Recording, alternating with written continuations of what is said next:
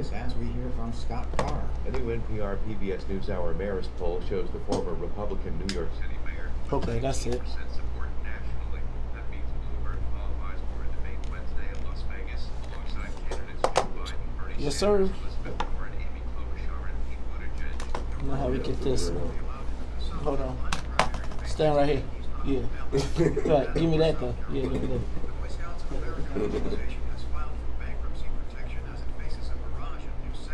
Somebody else. Filing overnight and moving in Delaware as an attempt to work out a potentially mammoth compensation plan for abuse victims, and it could be the biggest, most complex bankruptcies in history.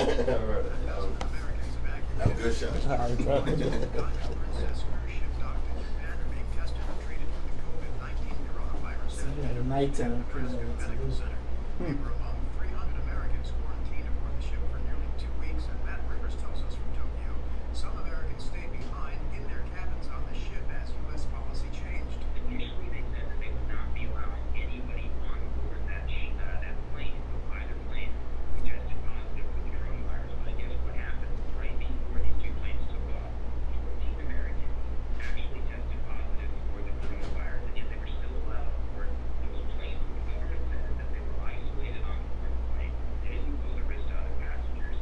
Well, we've spoken to Americans who said, why am I going to put myself at risk? Japan this morning reporting another 88 cases of the virus on the Diamond Princess.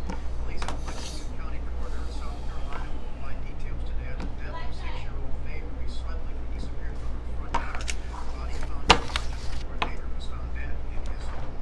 I'm Michael Toscano. Attention all authors. Page Publishing is looking for authors. Have you written a book and want to get it published? Page Publishing will get your book into bookstores and for sale online at Amazon, Apple iTunes, and other outlets. They handle all aspects of the publishing process for you. Printing, cover art, publicity, copyright, and editing. Call 800-501-3689 now for your free author submission kit. That's 800-501-3689 for your free author submission kit. Again, 800-501-3689.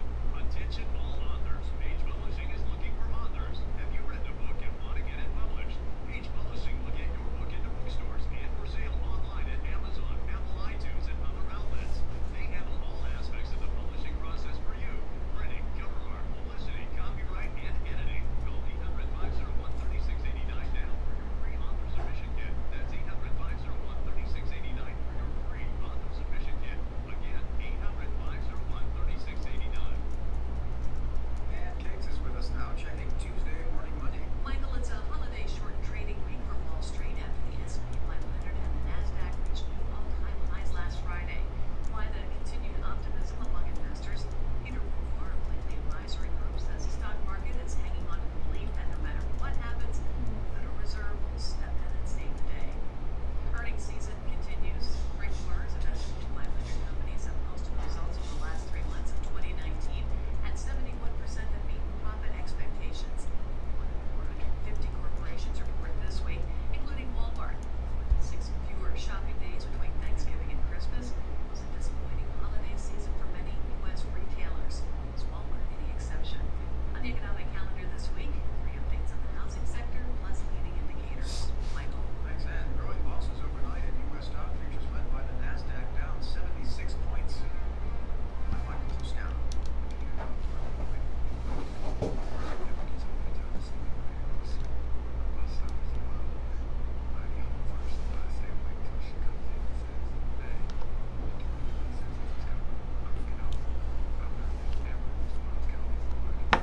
What's up, people? How y'all feeling this morning? I'm feeling kind of good today. Much better than yesterday. So much going on. Todd, did you watch the news yesterday? Can you turn some of that stuff down over there?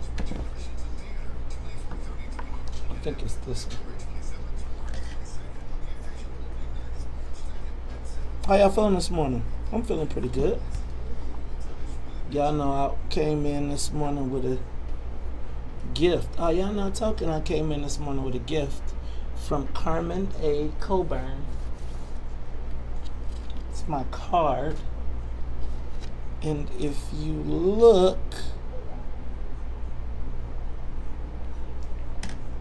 on the WVON banner right there, you will see the red, black, and green scarf that Carmen weaved for me, knitted for me. Pretty awesome to get that package in the mail. And that's like when I feel kind of like, oh. You got a stalker. Oh, no. Todd is acting like the white Todd who decides that he has to just feel like it's his job to dump on everything good and nice in this world. Thank you, Carmen A. Coburn. And Carmen, when you get on, I will definitely make sure I send you a shout. We're back.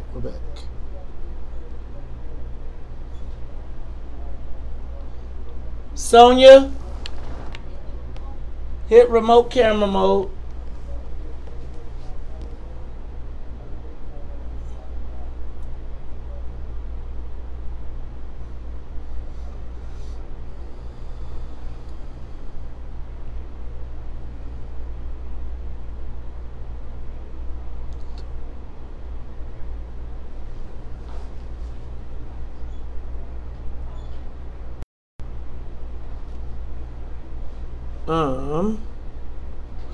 Sonia, is that not the last three numbers 197?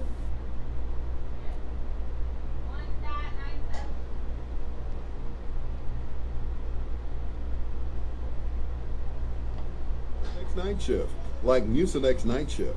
New Mucinex Night Shift fights your worst cold and flu symptoms, like coughing, sneezing, and congestion, so you can sleep great and wake up feeling like a human. New Mucinex Night Shift. For nighttime cold and flu relief, get relief with super fast delivery. WVON, traffic and weather. That is the benefit of Switcher.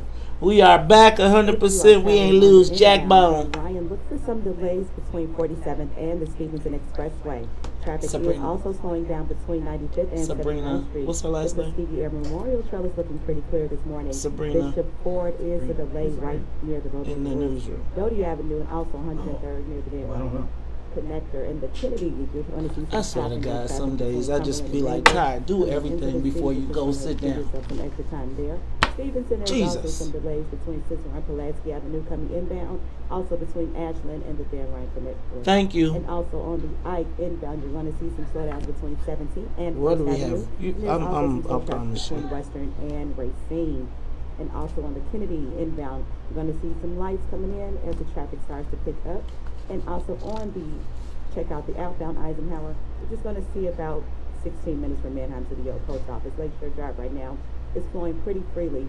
And right now we're looking at a temperature of 36 degrees. We're expecting a high of 37 and some cloudy weather. That's a look at our traffic and weather now. I'm Samantha Thomas on 1690 AM WVON. The views expressed on our programs are not necessarily those of WVON, Midway Broadcasting Corporation, or our participating sponsors. Live from the Xfinity Studios at WVON. We're your original social media. You're listening to The Morning Show with Maze Jackson on the Talk of Chicago, 1690 WVON. Rise and shine. Wake up. Wake up. Wake up. Rise and shine with the WVON Morning Show. Wake up, wake up, wake up. Featuring Maze Jackson. Todd, can you scoot over this way? The WVON Morning Show. Call 773-591-1690.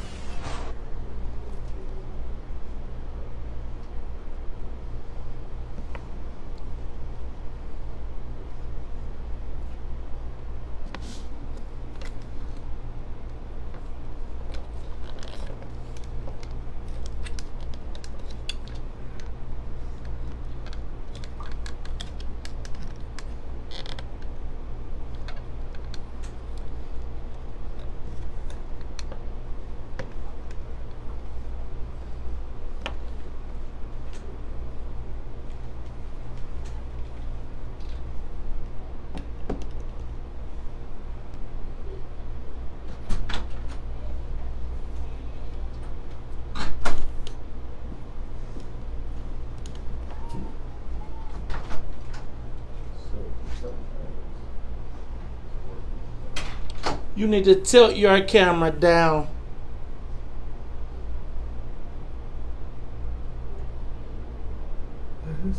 Wake up, Chicago! Wake up, world! This is the WVON Morning Show. I'm your host, Maze Jackson. Got my co-host, Todd Stroger. Todd, how you feeling this morning? Oh, top of the world, Ma. You know what, Todd? I am feeling good this morning. Check it out. You know what? It's always good when you get in the morning and you get a package, right? Like, so first of all, after I check to make sure it's not ticking, like tick, tick, tick, tick, tick, tick, tick, tick.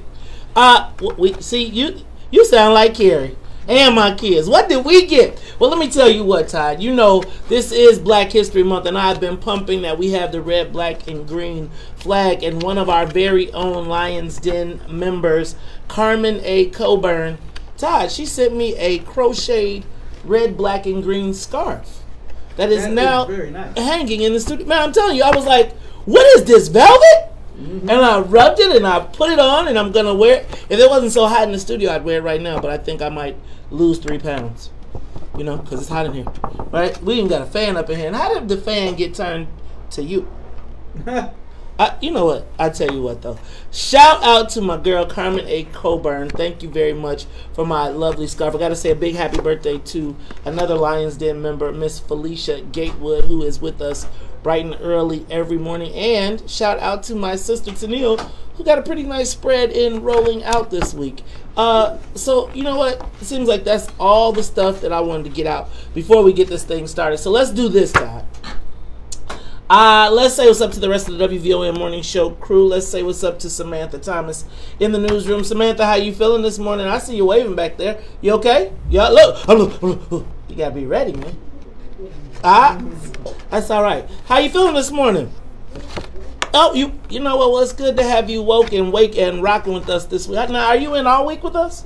All right, so you should be, because you know this is the greatest morning show in the entire world ever. And I'm telling you, man. I'm saying it's like, man, welcome to the big leagues. All right, let me say what's up to. I cannot. You know what? You know they say you don't miss what you got till it's gone. Well, let me tell you what, yesterday she was gone. Gone. And I was not very... First of all, everybody came late, Todd. And then on top of everybody coming late, then I see that there's no Sonia Escobar. See, it's like, you know what? It don't make no difference if everybody else don't come, if Sonia's here. Because then I know I got everything. The flight, we got everything under control. You know what? Sonia was down there messing with them kids. Sonia, welcome back. And you know, you on Team No Sleep. What's up? Back. Yes, I was with my baby. Oh, okay. Well, you know, she was on a college tour. She took them to Southern Illinois University. You gotta be careful when you go down to Southern, man. Southern Illinois, boy. First of all, you know, the first time I ever saw a trailer park like up close in person was in Carbondale. And it was students living there, and they were partying there. And it was like, you know, you come from the University of Illinois. Students were living there? Bro. And it was like they were bragging about it. It was so crazy. It's like you go to Southern Illinois University. First of all, after 5 hours on the road and, you know, the quick stop in Dix, Illinois, when you realize we ain't in Kansas no more. No. Right? Then you get down to Carbondale. And once you get down to Carbondale, yes, sir, you get there and it's like all white. And then it's like Southern, which is like a lot of these down south college towns. Well, speaking of that, we're going to talk about what happened at Eastern Illinois University, or for the Eastern Illinois University students. But once you get... You know, one of the reps used to say that he could get to Jefferson City, the capital of Missouri, faster than he can get to Springfield. Man, I knew people who did that just because they didn't want their wives to come.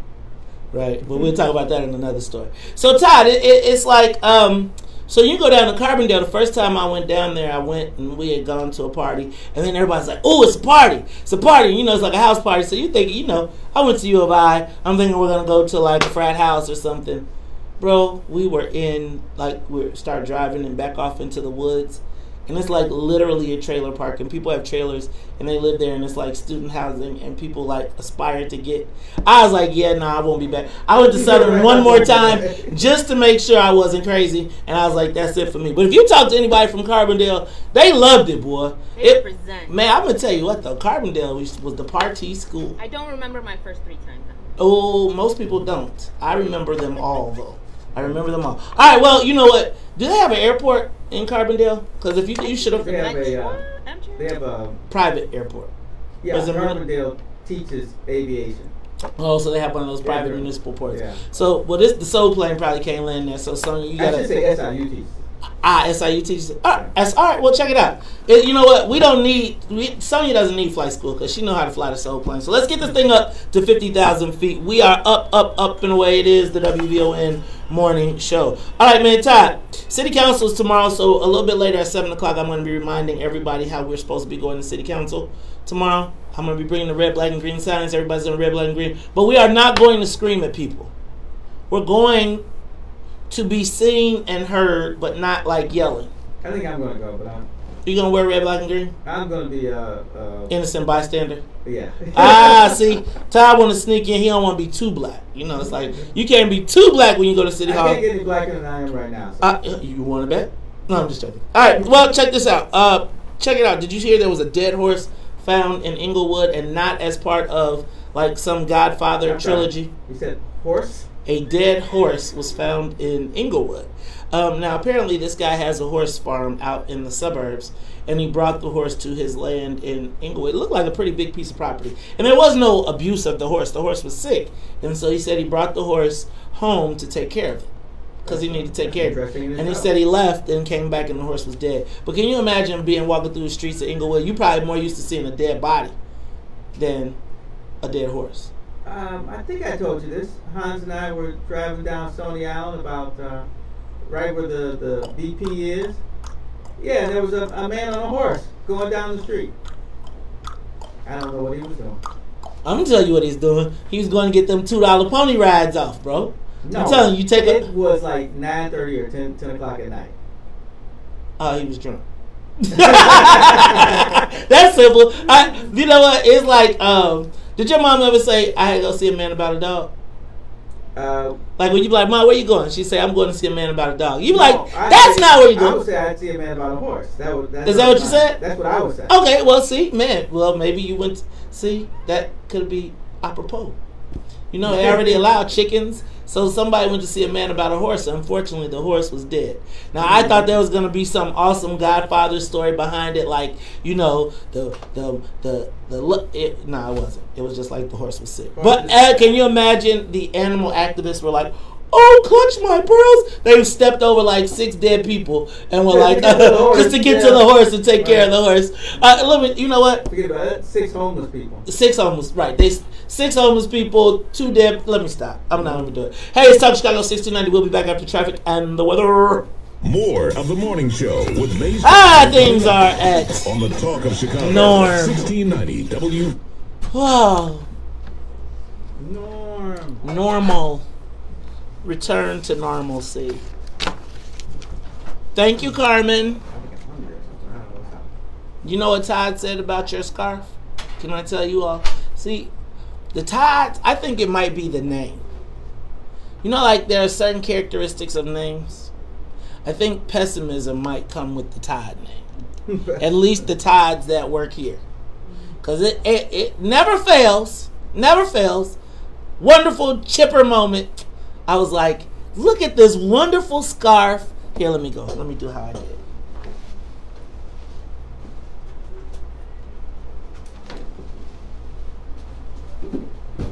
See, I opened the box. I was like, oh my goodness, it was wrapped so nice and tight. I was wearing it. I was putting it on. I was like, look at what I got. I got a scarf. How awesome.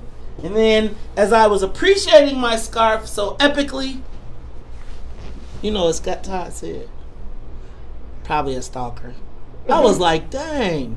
Hey, you did exactly what I've heard that before. What Todd said. What? People call Todd Scott. You said Scott Todd. You about to say Scott. Did I? Did anybody hear that? See how he's deflecting? He's changing the subject. Like, I just noticed That you're Todd. Scots and Todds are the same. Yes, that's what people think. I could see that. Let me think of my experiences with Scots. The Scots that I know were the people who wrote the names on the board. Look, Todd was like, well, now that you mention it. No, I never got any jobs like that.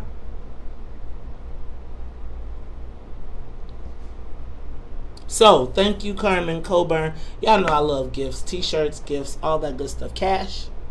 Cash works too. All right, y'all. Take a moment. Share the broadcast. Carmen, that was so nice of you. Thank you very much, and I will be rocking you. Also, you all do not want to miss Illinois Minotti live. I am working on the... Wait.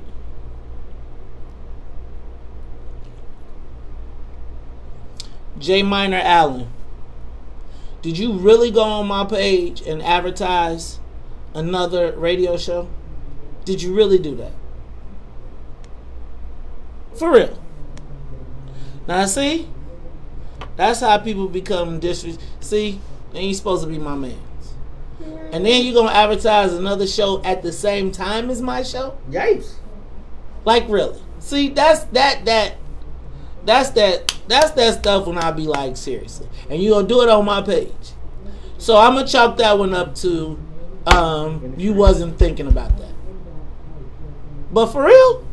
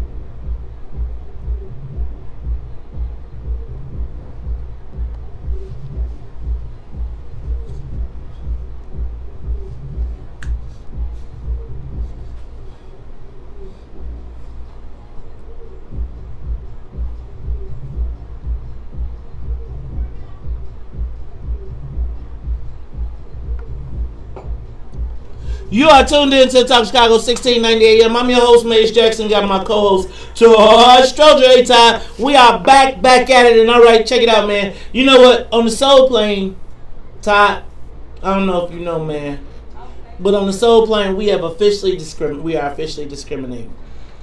What are we discriminating against? The coronavirus. No. We are not going to anywhere in the Asian continent. Matter of fact, we might have to stay out of Texas and Southern California, because basically those are the hot spots, and definitely no cruises. No cruises. Man, you hear about these people on the cruise, and people are lying to get off the cruise. They've been out at the middle of the sea. Man, I bet, man, can you imagine a trail? I wonder what that's like. Prison, isn't it? Is it just like the rest of the cruise? No, they said, you know what? No, I think it would be, like, I almost feel like they need to get a vaccine and let everybody get infected and have a party and just keep on going. Because the challenge is, Todd, it's like, can you imagine people be lying? Like, the American citizens be like, I don't got it. And then as soon as they get off, because you know, a helicopter. Oh, you know they lying, yeah. The helicopter come, land on the deck, pick you up, take you away, and they be like, as soon as they get off the plane, they be and we be like, oh, Jesus. Todd, can I tell you who was the hardest working people this weekend too? Who? The Asians. Every Uber I got in was an Asian. I mean, I've never seen an Asian driving an Uber SUV. Every SUV we pulled up, it was like, hello, sir. I wonder why. Because they was about to get that money. They was like, they see all these Negroes They don't around care there. that much about basketball. They was like, right. They was like, we ain't gonna be dunking. Yao Ming is out the league. That's it for us. And what's old boy, Jason Lin? Oh, Jeremy. Jeremy Lin, Jason. You know, he was like, he was a Harvard phenom, but it's like, dog, if you played at Harvard, how much? I mean, like, really? I mean, how many successful Harvard? I mean, coach maybe, but you know, it was like, hey, he got his. I want to say, man, it seems like forever. I bet he got his 10 in by now. oh yeah, he probably got his 10 in, and you know, he'll probably be a legend in China forever, like ever. That's right. Ever, and he probably ain't never been in China. All right, look, did you see James Brown's death is being re-investigated? Yes. Apparently, they're saying that there was potentially some poisoning and evidence leading such. All I know is I hope they do not pull him out and show him in that last picture that they continue to circulate. Remember that last picture of James Brown that came out when people was just, he was looking busted, and it was like as much as people look, it's like I really do think people enjoy seeing the people that they care about or that they liked or they like to see them crash. Because that picture of James Brown, like, I think that's white America. Yeah, they would do that to they would do that like to Elvis. Right, they be showing they won't show Elvis with his 14-year-old. Like, they glamorize that. That's romance. You know, they made a whole movie about that. What was that movie where they made about the parents didn't want their underage daughter to be with this world, and it was the Elvis Presley story thing? And I saw it was it Hello Dolly? Not Hello Dolly. I mean, Bye Bye Birdie? Yeah, Bye Bye Birdie. I was, you know, when my kid was in school, they did that play, and I had never seen it, and then I was kind of like, is this legal? Well, you know, rock and roll is it's the devil's because it comes from African roots. Okay, it was white guys. Devil's music. It was white guys. The devils in that play was all white. It wasn't even a black soul in there. That's because white people wouldn't let their children listen to black artists. But if you get a white guy who can do what they do, then all of a sudden he's a star and everybody loves him. Yeah, that sort of like Justin Bieber, sort of like all the blue-eyed soul that y'all love so much.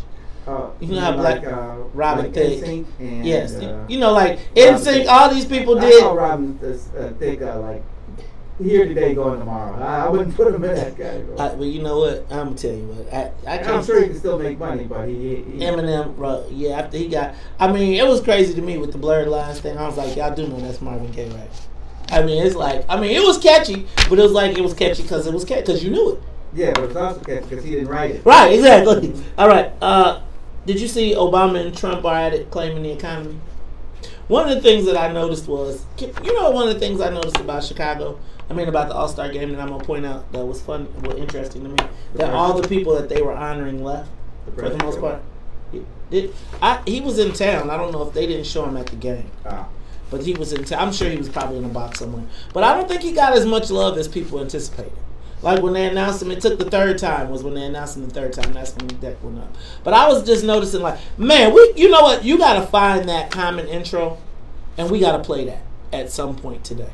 Because that common intro, that was epic, bro. On a sports show. Bro, that was epic. That intro, that whole thing that he did about Chicago and the people and everything, it was great. It was just like, I felt like all the people left, though. Like, Kanye was gone, Kanye was gone, Obama was gone, he was gone. You know, like, it was kind of like Chicago was the birthplace and then they birthed and bounced.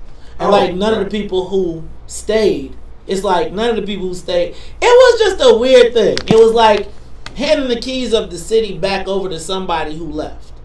Right? But unless we're supposed to be an international city, but we're not on either coast, so it makes it tough.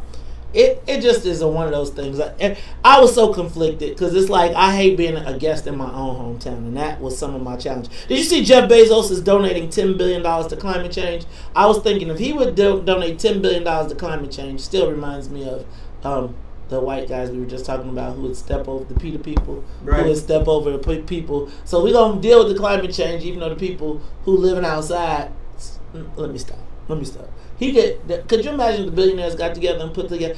What if him and Bloomberg got together and said we're gonna put $50 billion together and call it reparations? Can I tell you what? All the black people would go and $50 billion would be going like that. Also, if they just put a factory in Harvey and Robbins and Maywood.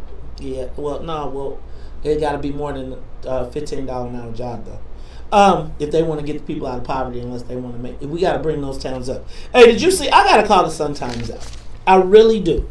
I really need to call the Sun Times out. Why is white Jason Wittich writing black drag stories for Black History Month?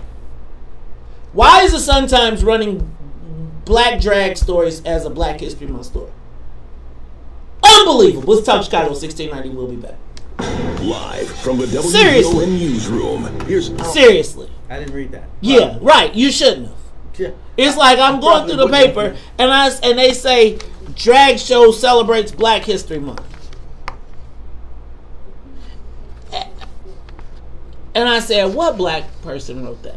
Now, meanwhile, in the same newspaper, there was an article about these black books about that we don't really know that much about black kids doing time travel and finding out about black history. Mm-hmm. Crazy, man. Crazy. It's like sometimes you got a black editor. Who says yes to that?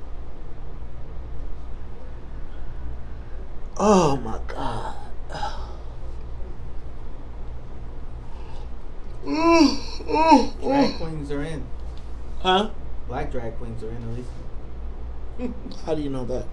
Where is that? How do you verify Look that? at that. You got RuPaul running around. You got that, what's that show? Pose. You got Billy Porter running around wearing dresses everywhere he can get. I mean, if he didn't wear something outrageous, they wouldn't put him on the air. It's by default, Pose. That's You have the camera. Yeah. I mean, I don't know. I was gonna say outrageous, but that's how I look at it. You know, Billy Porter dressed outrageously, and they're like, "Hey, this is fashion. This is great." Yeah. You know, that's not what I'm looking for in my family. You know, my son running around wearing a half dress or a full dress or any kind of dress, really.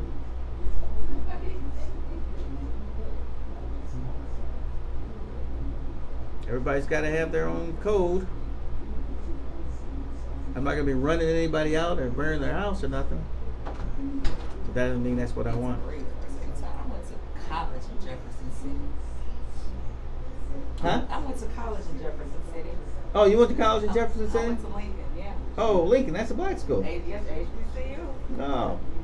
It's free. How big is it? How big is that school? I don't know, like the number wise, but because I'm part of our alumni association too. But I don't know how it's smaller.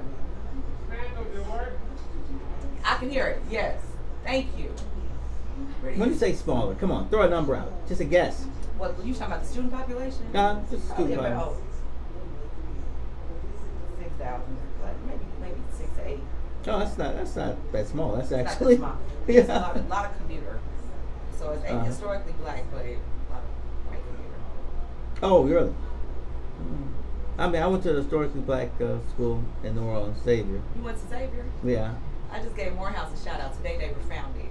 So Oh. been on the news today. Morehouse, great school. Yeah, they I was gonna go to Spelman, but I went to all girls high school and I won't deal with it. Okay. Are you from here? Born and raised. Oh, where'd you go to school? Maria. Oh yeah, I know Maria. So Sonia, Yeah. just break it up into like 1 minute. California. And then Public we can grammar do school it in Bridgeport. Mark Sheridan right on 27th and on Wallace. Catholic high school. I know Sheridan. Yeah. That's where I went. So we just did, you know. Born and raised here though, so that's a little bit about me. And I'm your sorority sister, so I'm okay. Of course you are. I was Miss Black and Gold too. There you go. Yeah, I know it. Ask him what's his cross day. What? Ask him. When is it? It's none of his business. That's what it is. I gave Morehouse was founded. I just want to be clear. Where did you cross? Where? When? Oh. See, he said you I'm not telling because Maze has been trying to make fun of me for like the last. There's nothing there to make fun of. Mm-hmm. These are basics. It wasn't in 1906, was it? I'm old, but I'm not quite that old. Right, I know. Yeah. Maze is hilarious. Y'all got me here down. Maze is not fun. I'm funny.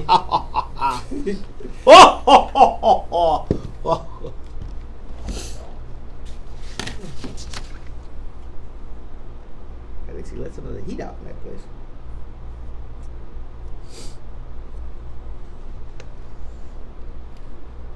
She went to Lincoln in Missouri. Oh, Lincoln is a big Sigma school. It's a big school. She said that it's about 6,000 people there. Bigger than I thought it would be. No, I didn't think it was that big, but it's a Sigma school. I mean, Lincoln College has a nice chapter there. Instead, I'm guessing Western must be a Sigma school because it's like every other person I know who's a Sigma went to Western. Wait, Sutherland asked students to study African animals for Black History Month. Sutherland, that's that Beverly bull, man. I'm telling you. I don't know where Sutherland is. Sutherland is one of the top schools that everybody tries to get their kids in.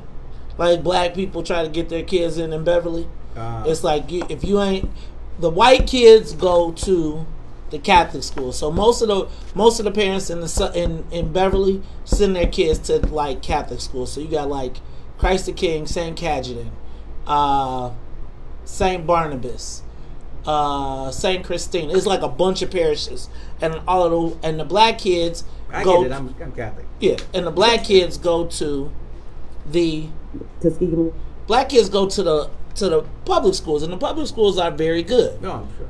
Right, but the challenge, so I was asking, what are people doing for Black History Month, and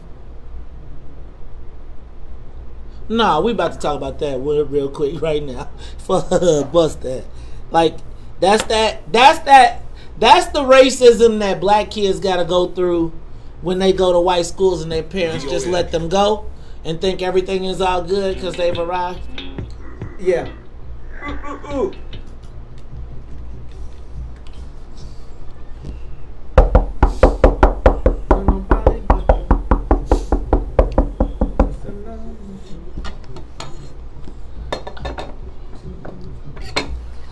So I'm gonna be like, stop the records, and I want you back, right? Be ready for me.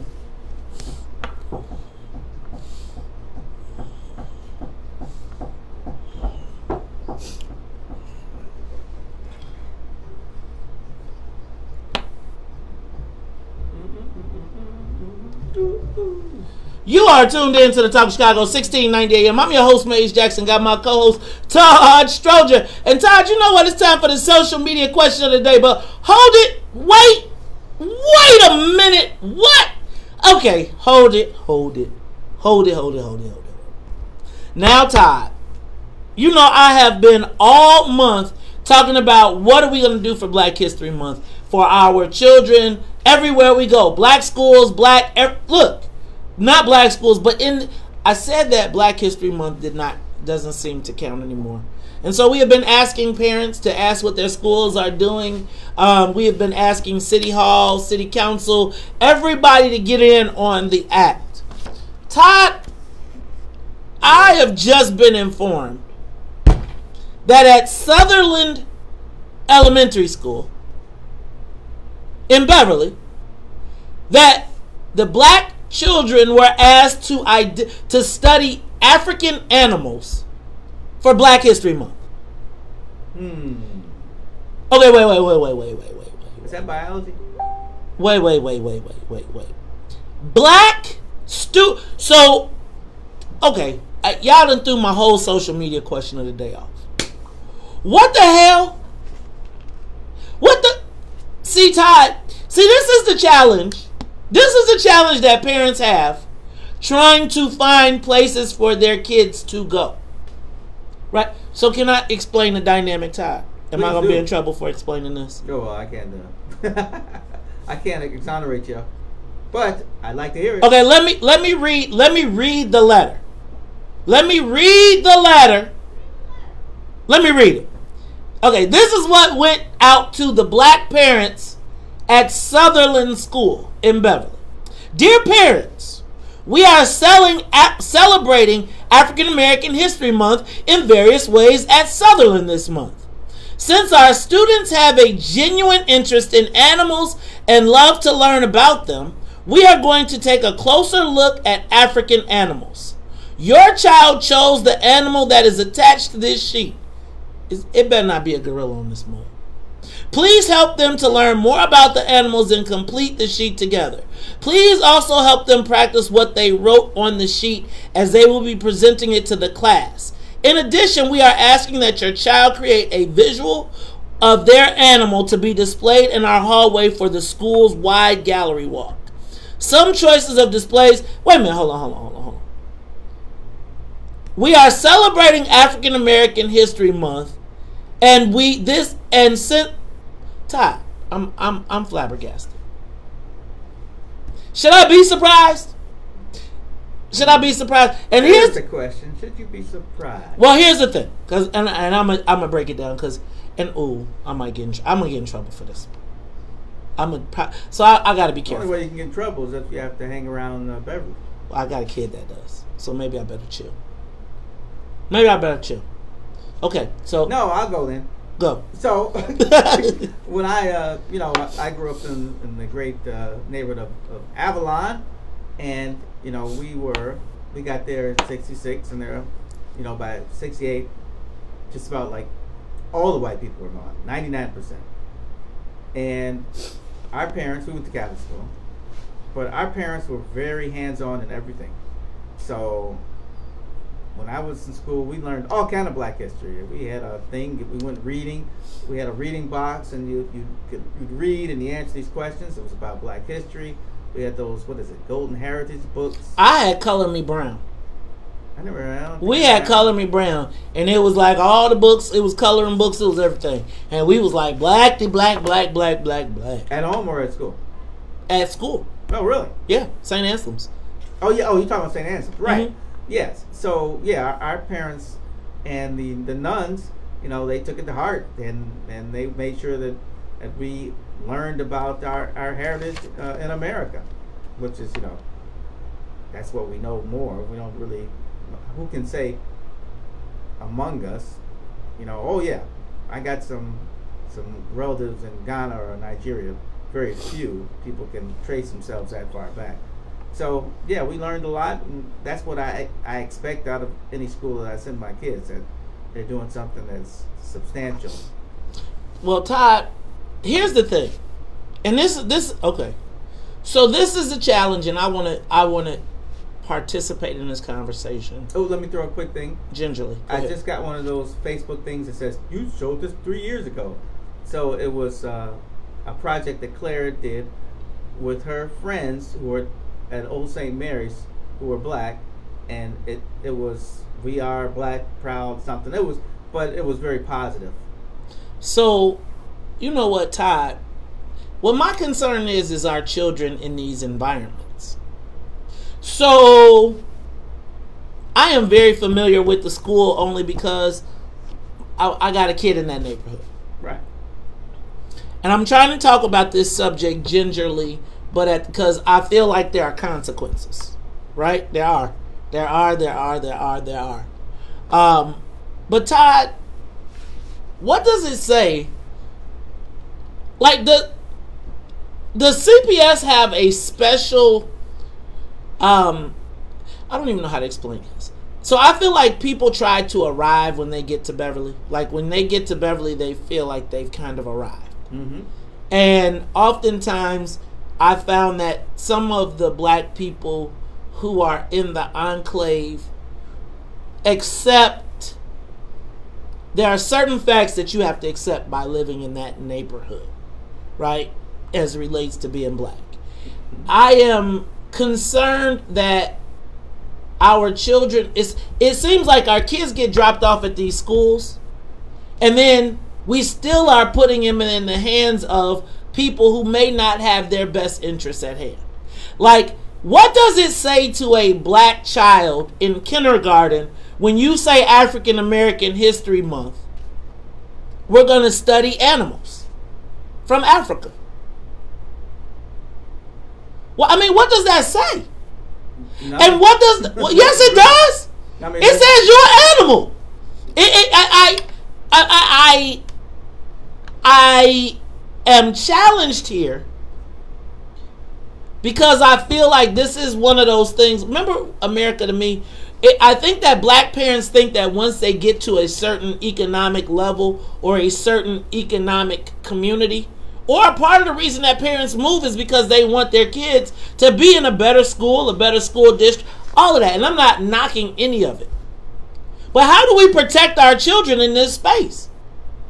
Todd, seriously.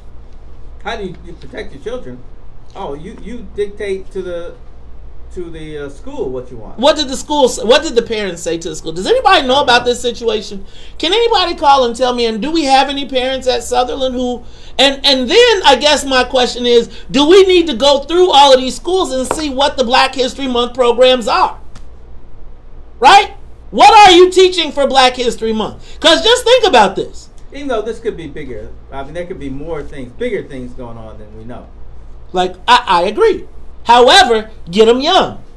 Now, they said they're going to be doing a variety of things during this month, right? And I'm not suggesting, but you got to help me understand can you help me understand the connection between animals from Africa and Black History Month? No, I need you to connect that to me. I can't. Can somebody give me a call? 312-374-8130. 312-374-8130. Can someone explain to me the connection between animals from Africa and Black History Month? And what can our children be taught from that? Todd? No, I don't know. No, wait. No, man. Because I think that... let me ask a question. Do you think it was nefarious? Do you think it was like malicious? Or do you think it was benign neglect? Someone said it was just lazy teaching. Do you think it was malicious? There's 28 days, so let's say they have 18 days of instruction or something. If this is just one of a day, I can see trying to tie yourself to Africa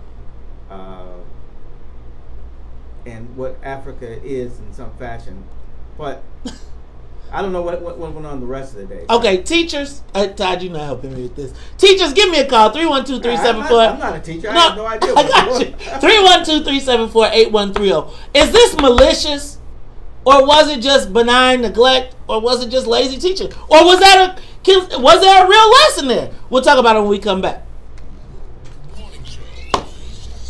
So I guess my question is, do you think it was malicious? Like, do you think somebody said, we about to teach these niggas about monkeys? No. For one thing, monkeys have straight hair. Not of course. I told you I went to the store in Beverly one time and somebody was looking for my tail.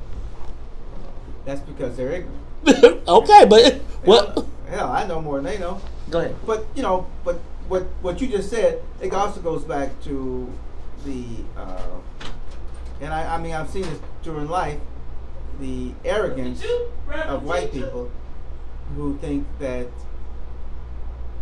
because they are white that somehow they learn more in their family life than we learned in ours. So I mean I've heard guys try to talk about things like, and I'm like, man, they don't know what they're talking about. So sure, we know there's an arrogance because they don't really respect us as human beings. But I don't know. I mean, I can see people complaining, but I don't know what the whole lesson plan was. I don't know what they were doing in the whole month. This might just be one of many things. Not this month. That tie things up. I just feel like not this month because it's white kids in the class too, and they around here like, aha, I knew it. No, I don't think kids are really. It depends. I don't even know what year you're talking about. Kindergarten. Yeah, kids aren't that sophisticated. We think. But you put it. I remember shit from. I remember left from right in kindergarten. right? I do too. Okay, so But- if I learned that monkeys were from Africa and you was over, nah, I'm sorry. I mean, I had white friends in kindergarten. Kindergarten was like the year they were leaving, so they hadn't all gone yet. By the time I got to first grade, I don't think if there were any of them left. But this is kindergarten, then I can understand it. Now, kindergarten is not going to be sophisticated.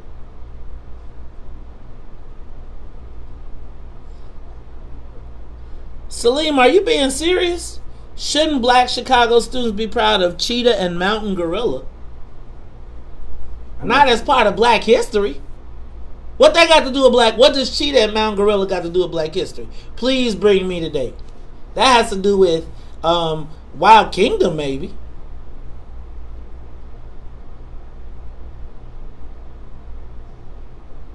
Kindergarten is so young. Oh, right. Fuck is that? Oh, yeah. I didn't see. These people, boy. Who was that? Y'all got, man, anybody could just, you know what? I'm gonna start carrying a pistol to the studio.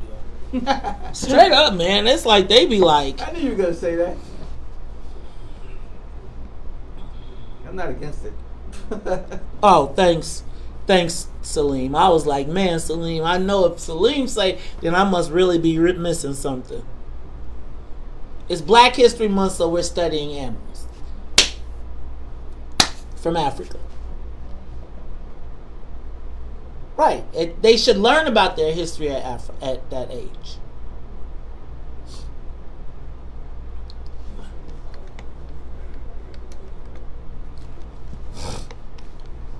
No, Salim, you don't got to watch it. I just got to ask the question to make sure, because I know you have intellectual humor. And so sometimes your intellectual humor, you know, you be like, ha ha ha, the epitome of the essential elements of the, and I can't even think of no big ass words like you, right? But you come up with them big ass words, and I'll be like, is he joking or am I supposed to be laughing? Am I supposed to be laughing or is this serious? And if I don't got my thesaurus, see how I use thesaurus instead of dictionary? I'm elevating my game. And I don't know if you're using an antonym or a homonym or a synonym. See how I'm using my big words? Yeah, I stopped paying attention to what you said, the source. I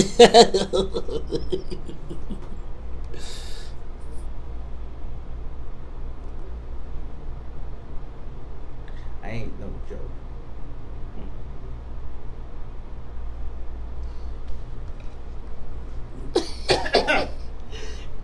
Look, I'm gonna read the Peacemakers, because I got Peacemakers. I'm like the wartime consigliere, so I'll be like, everything is war. I think Todd.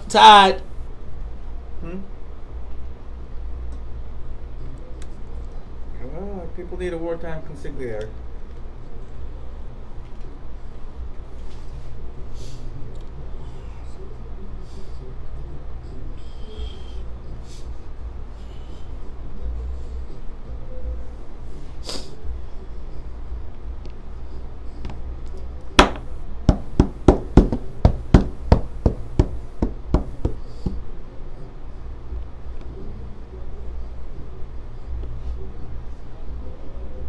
Angel dust.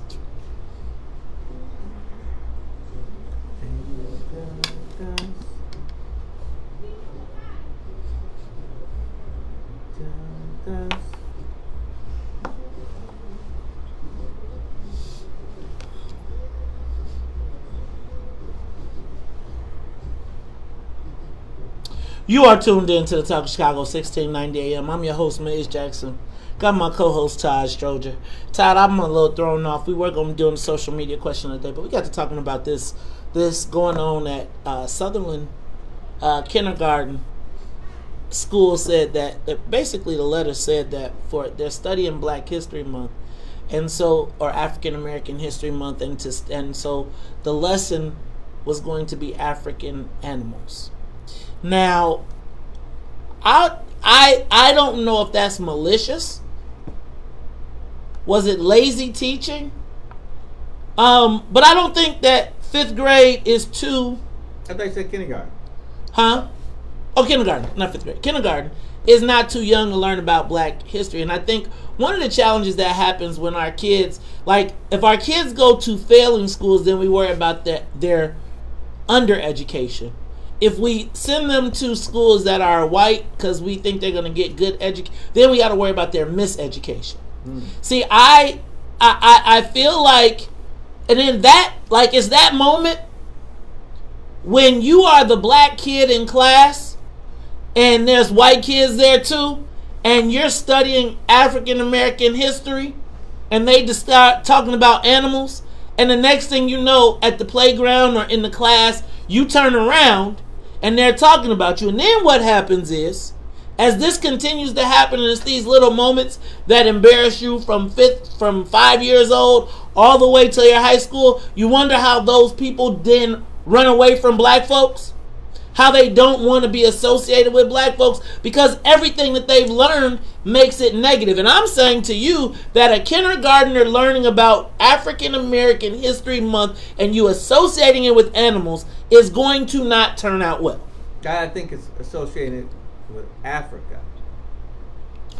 Africa, the animals in Africa. You, again, all of it is, if they're saying that your history is connected to animals in Africa, like I cannot. And so and I'm gonna give you this because I got a great response from someone who said, and I think this is one of the things that maybe I'm wartime.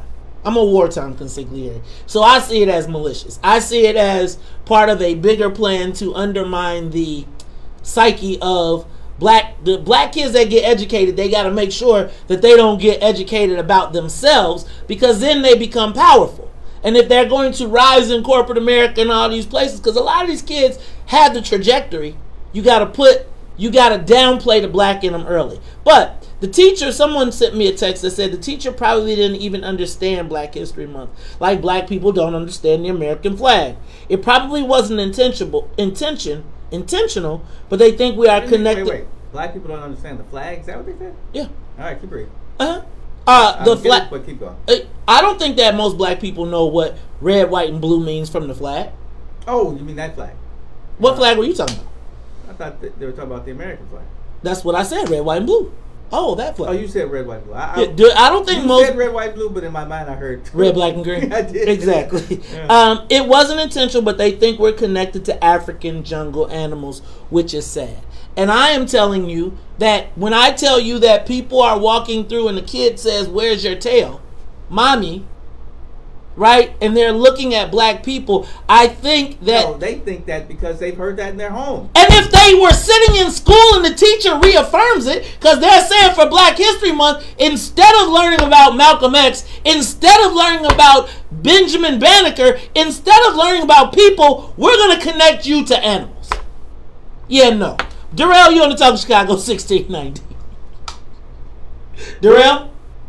Did we lose Darrell? He said he moved to a nicer area and he wanted to talk about what his son learns. I'm going to tell you that in these places where, again, I'm going to say it has happened to me personally. It is one of those things where your parents think that they've done a good job getting you out of an inner city school and they want to get you a good education. But that good education also often is led by people who will miseducate you. And I am concerned that in kindergarten, if you are connecting black children in their history lesson to animals in Africa, when you're saying African American History Month, that travels both with the black kids and the white kids. I'm just saying that in kindergarten, you don't really have, well, I don't know, maybe life has changed, but we didn't really have like a history lesson in kindergarten. I did. I learned about Martin Luther King in kindergarten. Let's Talk Chicago. Color Me Brown. We'll be back. The Talk of Chicago and the voice of the I nation. learned about all of that stuff. Like I learned about Benjamin Banneker watching cartoons on Channel 32. When the same thing that said to come back here. Remember when they showed you how to make the can? They came back when you put the magnets in the thing, you connected it with the rubber bands and the coffee can, and you put two lids on it and you rolled it. And it was the same thing that showed you how to make the drums, the Jamaican drums. So I learned about you realize when you're 8, I'm 16. Okay, got it. So we're missing. Life changed a little bit. But I'm saying that kindergarten. Like I remember Miss Fleming. I remember so much from kindergarten. Like I remember walking back in the A.O. Sexton being like, damn. That when I was principal for a day, that was my classroom. I remember, now it all looked so much bigger, yeah, right then, but I remember going out to the little kindergarten playground that was fenced in behind the school. I can expressly remember in kindergarten wanting to be a black diamond, which was like let me stop. Anyway, it was very, and I remember all my friends, like, I remember a bunch of my friends, I remember separating from them when I went to St. Anselm's and they went back to, when they went back to the school. My kindergarten teacher was like, you cannot let him stay in this school. If he stays in this school, he is too much of a leader. He will lead these people off the cliff. And and the influences aren't, and they made me go to St. Anselm's. But I remember that, and I just think like, I don't think that we give credit to the fact, like, man, that's embarrassing. Like, I feel like right now, maybe, I don't know if you understand it, but I do feel like I can imagine being a black kid in that class. And we're saying that kids at kindergarten don't understand that. Kids in kindergarten know monkey and tell a joke, and it's white kids, them at Sutherland, it's 60-40, right? So now, if you are a black kid who is not being reinforced at home because your parents are busy trying to be part of the Beverly Country Club lifestyle anyway, right? And they want to be different than those people over there. And there's a mentality that comes with moving to that area. I'm not tripping. I had it. I think, and then when you connect my history for Irish American Month, nobody is going to come out and say, oh yeah, we're going to talk about the Irish warthogs for Irish History Month. They're going to teach you everything in the same, at 5th grade. You're going to learn Irish dance, you're going to learn in those same classes. But the difference here is that Ireland's a small country, and since we have lost our heritage in a sense, we're talking about a continent that has, I don't know what it is nowadays, 52, 54 countries. So we resort to animals. So because... No, that's just part of what the continent is. The continent has many resources that most people don't ever think about. What does that have... Okay, so here's what I'm saying. So... if you are not tied to something, then you are lost. And that is what is wrong with a lot of our people. I am saying that this to me is a lost conversation, because if we still are saying that our kids, that there's an excuse for Black History Month to teach our kids that their connection to the continent is animals, not people, not Shaka Zulu, not Haile Selassie, not any of that stuff. We are looking at a microcosm of what they're doing in the month. It's hard to make a judgment off of, okay, this is what they're doing on Tuesday. I have no idea. Okay. So I say that there is under no circumstances for Black History Month should anybody be teaching black kids that something to do with Black History Month has to do with animals. Sorry. It's just, there's no connection to me. And to me, the connection to animals is offensive. I don't give a flying. There are too many people, too many things that we have done, too much that a kindergartner can grasp. Now, again, I am going to say that what happens is, and I'm going to say being a person who has lived through that experience of being taught and being sitting in a classroom that you like, man, all the people are sitting here looking at me like, so Black History Month, we learned about the apes and the gorillas and the monkeys and the chiefs and the whatever. And then, you think you're the only person that went through racism? No, Todd, I'm not. I'm saying that I'm not saying that. I'm sharing my experience, and I'm saying that that then leads to your first grade class when they teach Black History Month and it's slavery and you got your ass kicked, and then it's your third grade class when they show you getting your ass kicked and they spraying you with holes and dogs beating you and you're not welcome. Now, if there's nobody there to reinforce you and say that you're not less than, you don't want to be associated with that. You're sitting in a classroom full of white folks who are turning around looking at you and damn. So you try to distance yourself from that. At the same time, you then go out in the class, you go out, you start to move around in the world, and you ask how these people, when they get to these places, want to not be associated with black people, because again, it's the same thing. You're being taught from an early age that you're less than. And if you are taught to get out of that bubble, if you want to get out of that, then you don't want to be associated with that. Just how I see it. And it's like, so when you ask about all the people that become sellouts, quote unquote, or who are walking around acting like they're white, it's because, right, they're trying to not be associated with them, that stuff that they have been taught from kindergarten, from the first day that they enter the school, that if you are to achieve, you can't be like them. And so I think that you have to safeguard your children, and ain't no parents very few parents are coming home teaching black history. They're not. Like shit, I'm not. So I'm not being critical. I'm saying that, like, looking at a kid who just graduated from a school in Beverly that was pretty much all white, and the parents that decided we had to make a choice of whether we're going to put our kid in a school that we thought there was going to be 36 kids in the classroom and he was not going to be, or we're going to try and get him a good education.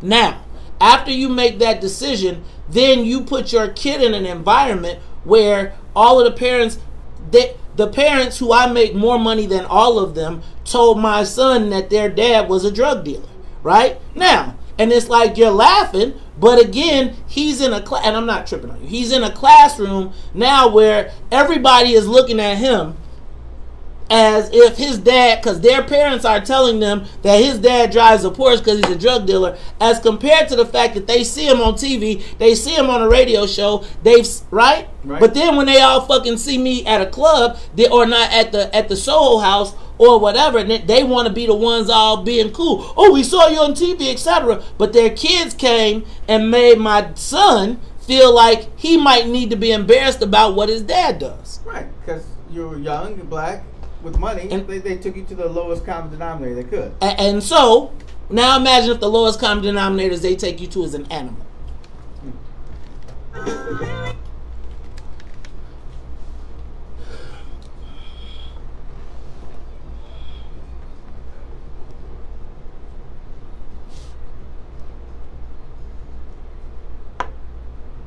Rockin' Robin. Rockin' Robin.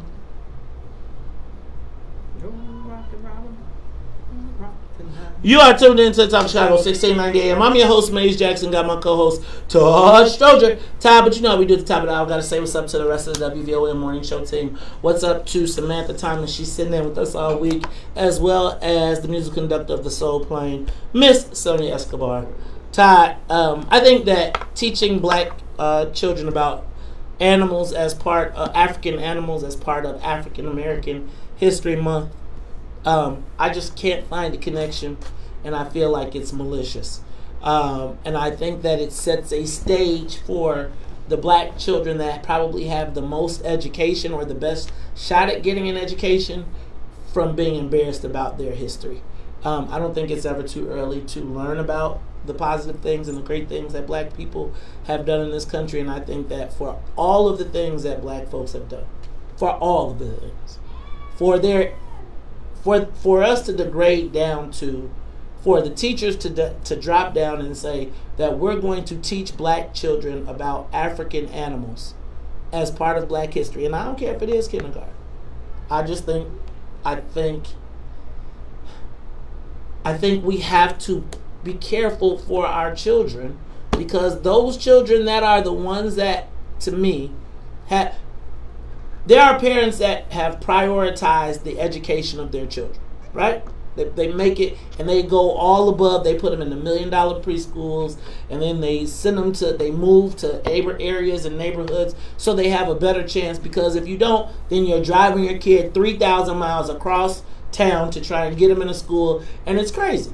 And I'm not knocking that at all. That is one of the challenges of middle-class black parents in Chicago. When you know 1 in 4 kids is going to go to an underperforming school. You know that. When we send the child then to a better school in a white area, they face a whole different set of challenges. And I am so concerned that the kids that are children that are going to these schools are being miseducated so that they're embarrassed of their history going forward. So they don't become interested in it. They don't see the greatness in being black. And then... That's your parents. That's your parents' job. You talked about you don't think people are teaching black history in their homes. Well, then that's their fault. Especially if they're sending their children. Todd, where did you learn it? What if their parents didn't learn it? Because their parents went to the same damn schools. I'm asking you, where do you get it? You get it because you want to get it. It's not like it's hidden. Okay, so I'm going to say this. You know what? I just read something recently about having a great library in your home. We had books all over the place. And I read a ton of them. And, I was lucky because I had 2 older siblings. So they would bring books home from high school and college and stuff, and I'd read those too. So, yeah, it does come from the parents. The parents have to put the pressure to make sure that their children learn what they're supposed to. And if they don't, then we are where we are, lost. Okay, so we sit here and I'm just suggesting that, okay, so parents, we need to do something about black history. I do think that if we allow our children, if we accept that at the schools that our children go to, that African American History Month can be devolved into teaching black and white children that Black History Month is about animals in Africa, I think we got a bigger problem. Mama D, you on Top Chicago, 1690. Mama D hung up. She said 5 is not young. 5 isn't, man. I'm gonna tell you, when I was growing up, I didn't read all the black books. I didn't. And I had a library full of books. You know what I read? I read the Native American books. You know why I read the Native American books? No. Because what I read in the Native American books is they fought back. Right? When I was growing up, I know this is gonna sound crazy, but I'm reading the wrong books. Okay. I'm saying, where were the books? If I went to a white school, where am I getting the books? At home. Okay. We was reading the Bible. So all I'm suggesting to y'all is, it's like, I feel like we're having a circular debate here. And what I'm suggesting is that the school has a responsibility too. And at a school with a black principal, or a black principal, what are they teaching? And a white principal has the responsibility to go out of their way if they have black students in that school, to make sure that those months are meaningful. And I cannot sit here and make excuses for that. I can't. I just can't. Let me go to Brother Hall. Brother Hall, you're on Top Chicago.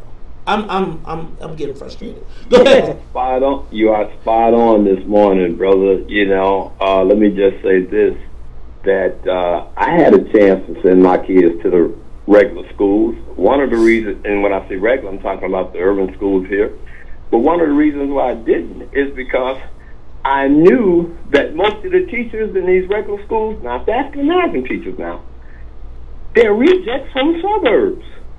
And they come, if you look at when they did the thing of putting kids in the corner, those were black kids. You know how many white kids that they say go get in the corner? So you think about how they're insensitive and they don't understand, not all, but a lot of them. I know some good schools, Carter G. Woodson, that they teach black history. If they really were serious about teaching black history, then they probably would have talked about Ida B. Wells. The street was just named after Ida B. Wells. So I have a tendency to agree with you this morning, brother. I think that was a bit much. Thank you, Brother Hall. Let me go to Mama D. Mama D, you on Top Chicago. Hallelujah. Greetings, good guys. Mace, you're absolutely right. I had a class of 18 2-year-olds, and among them was Akili Matabuti, the youngest son of Safisha and Haki, who are the founders of Betty Shabazz and as well as New Concept Development Institute of Positive Education. When Harold Washington won the primary, because I taught them Black history, Harriet Tubman, they knew what she looked like, Black hero, Sojourner Truth, Black hero. They knew that Harold Washington, Black hero, and when he won the primary, they came in wearing their blue buttons on their chest, all on their own. We won, we won, we won. So you educate the subconscious brains of children under the age of 4 through the 9 senses.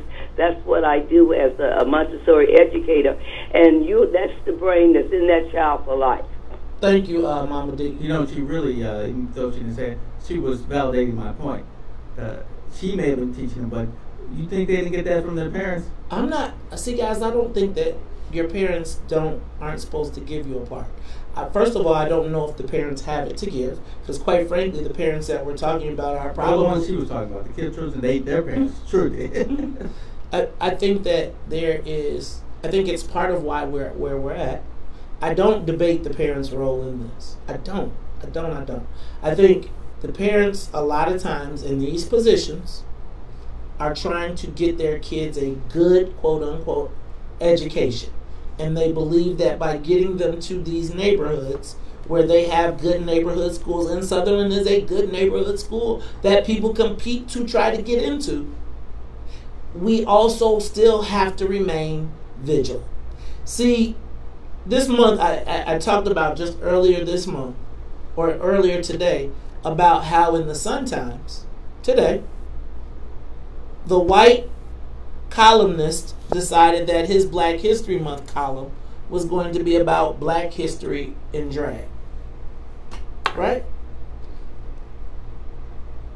I can't tell the Sun-Times what to do, but it tells me we have to be vigilant about our own history everywhere. Like, I'm not absolving any parents of the responsibility. But at the same time, I do believe that the school, just like I want my kid to learn about Latino History Month during that month so he can know what they're thinking about, I would like for our children to have that same luxury. Look, y'all, I don't know if everybody's equipped to teach our children Black History Month. I don't even know if our parents are. But I do think that we have to be vigilant about this, and we have to stay on top of it, because this same thing is exactly how we got to slaves were immigrants. But I know the parents didn't teach that either, and we'll be back after traffic and the weather. More of the morning show with Maze Jackson coming. Ooh, Tanil. Well, all I'll say is, like, I'm not absolving parents. I just think that, I'm not absolving the school either. And I just think, I don't, you know, my Black history came from in my house, really? What? Oh, where? Watching Channel 11 and driving into the city and listening to Lou Palmer when it got into the AM radio. No, my parents did not teach me Black history. They didn't. Mm-hmm. I didn't learn Black history until I got to college. And quite frankly, I didn't come into being proud to be Black until after, not beyond the we can fight and all the stereotypical shit that comes with being Black, except I couldn't play basketball until I learned about, the first time I really had a real Black history lesson was in college. So now, and some of us were the people that they were like, man, there was the people that was like, man, I gotta go to my books. Ain't nobody got time to go to no Steve Coakley, no Stokely Carmichael, no none of that, right? And so I think your parents, I think you're not an aberration, but I think you lived in that pocket too, right? You lived in that pocket with that strip, with the Black businesses, and people kind of got it. So I think you lived in a hub of that, where it was hard to, you still drive down 87 and you can see red, black and green flags, and you can see the remnants of that commercial strip. But I don't think that your parents' teaching was typical. I don't think that I think your dad and family was probably hypersensitive to it. I think that a lot of middle class black people ain't been and even to this day ain't thinking about all the issues. Like, I think if you talk to the people in Beverly, they looked at the Trayvon Martin, not Trayvon, the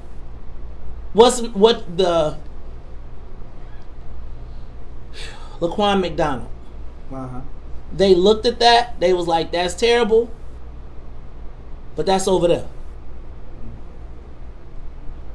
I think that when you watch I Never Fit, right? Like, in all of the years that I was like, I never fit, right? So I sat next to these people at basketball games from 4th grade all the way to 8th grade. We cheered for our kids. I bought all of their kids Big Macs every time they scored a certain amount of points. Like, everything I could do to be, and even at that, on my son's graduation, they're calling us drug dealers. I'm on TV, I'm on radio, I got all of these things, and and so now, my son, who lives in a neighborhood full of cops and all these people, now walks outside, and what should be a sign of pride for him is that his dad has, in some ways, succeeded, is now being shamed, and now it's like him thinking about the Porsches, now it's the drug dealer car instead of the successful black man car, right? And the same person can drive, and now I gotta overcome that, not because I taught him I'm a great person, right?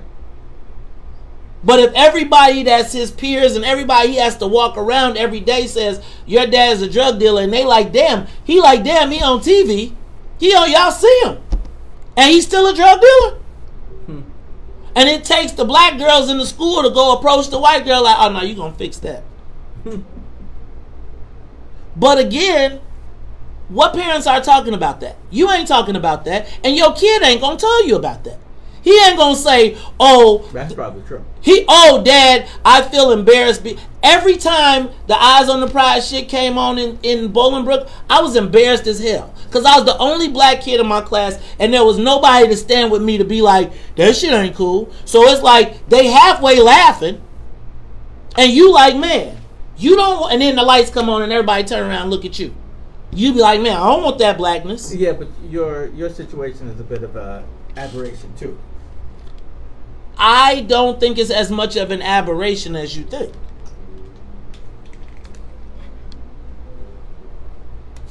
Look at them and sigh,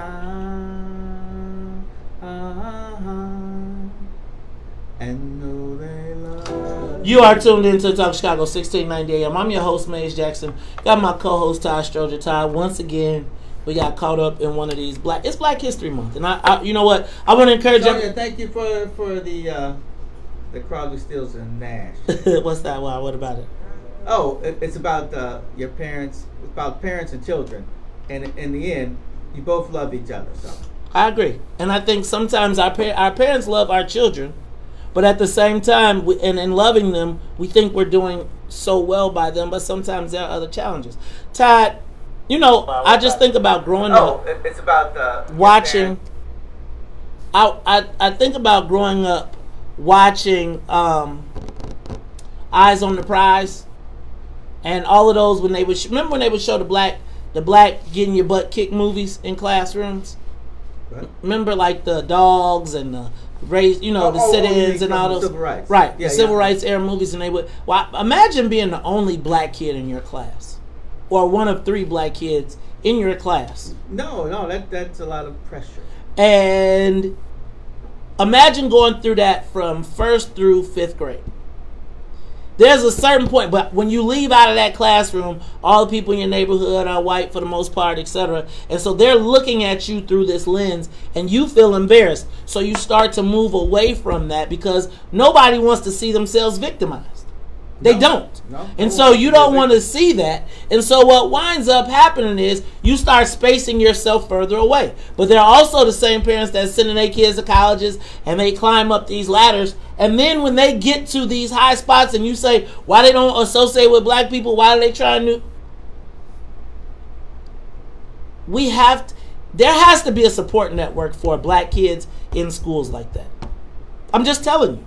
And I think that it's easy to say the parents, I did not learn black history from my parents. I did not learn black history until I got to college. I'm not saying we didn't watch the movies, but I didn't learn about, and watching the movies did not make me feel proud. They did not. Not growing up in an environment where everybody else was telling the fight of their struggle and how when the Irish, they was like, we had great, we fought the British. When I told you I was growing up and I loved the stories of the Indians, it was because they were fighting back. Nobody showed me the story of the slave revolts, right? Or any of that. And so if I don't get that, I'm looking at everybody else as they had a much better experience than me. And if there's nobody to pull you back and say, hey, son, this is how you came from this. If you sit in that class and that kid and some white kid says, I like monkeys. And the teacher's like, we're doing the monkeys, but then in the back of the class, somebody's got the black kids in the class, and it's all the rowdy white kids whose parents are the cops and the bullies, and they be like, ha ha, your family came from Africa, monkey. Nobody's talking to that 5-year-old about that. They're not. I don't know. In kindergarten, I don't remember that kind of hostility. Let me be honest. I think that at every level, there is always a victim. There's the crowd mentality. There's the cool kids. There's the kids that don't fit in. And there's the difference. And I think that at younger ages, there's a pack mentality. Gwen, you got the first call. Hey. Hey, Gwen. Give me some of that bread pudding, the best bread pudding in the world. Hey, you got it. You got it. Listen, Maze, listen. I don't know whether or not you remember this because it was all over the news. I had to get a book that the children had been assigned to read taken out of the schools. And when I went to inform the black principal about this particular book, she told me that I did not have a right to render my opinion about what was going on in her school. And I'm just telling you, Maeve, I have to tell you in person what the book said. Because I can't say it on the radio. Okay, well you know what you tell me at the next What's in It for the Black People meeting. That is my girl Gwen with the best bread pudding in the world. Now let me tell you, I you can let that go, son. I am not criticizing. I'm telling you that parents got a lot going on. And I don't think that we've even taken the time to stop sometimes and be like, ooh, Black history. I'm telling you I haven't done a good job with my kids on Black history. I just assume because their dad is fighting the fight, that they know what's up. And I just hope that as we think about this, right? And don't get it twisted. Like my mom told me about Malcolm X and I knew about Stokely Carmichael and it's like I learned through peripheral stuff. But it wasn't like we had to sit down. But I just want y'all to understand that I feel like the school does have a responsibility in this. I do. Now, Todd. But it is Black History Month. And so we're going to do something better. But I would tell you what. Your Black History fact better not have nothing to do with black people in drag. Hey, y'all. But now it's time for Todd and the amazing Black History fact of the day. This Black History Month, the WVON Morning Show is proud to present Black Facts.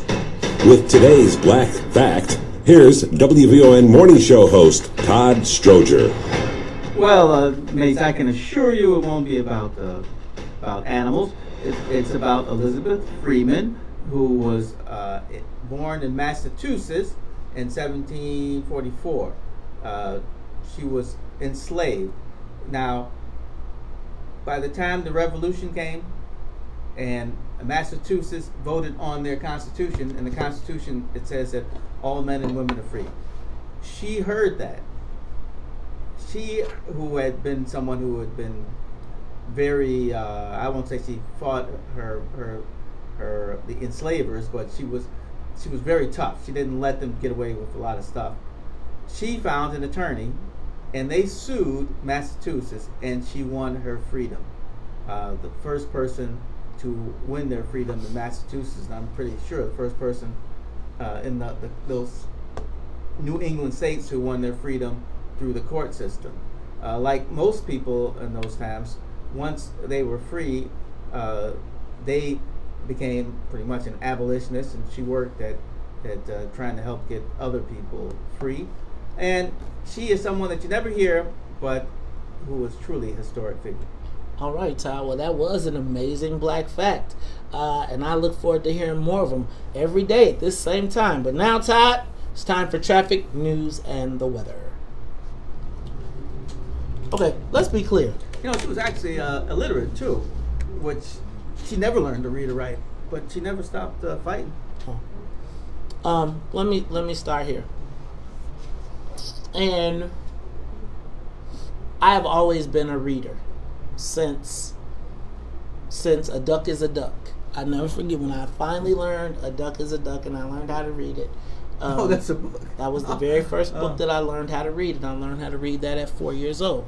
So don't tell me what you don't remember at 5. Now, I remember things at 5. From that point on, I was a voracious reader, and I read everything that I could. In my school library, there were no library books.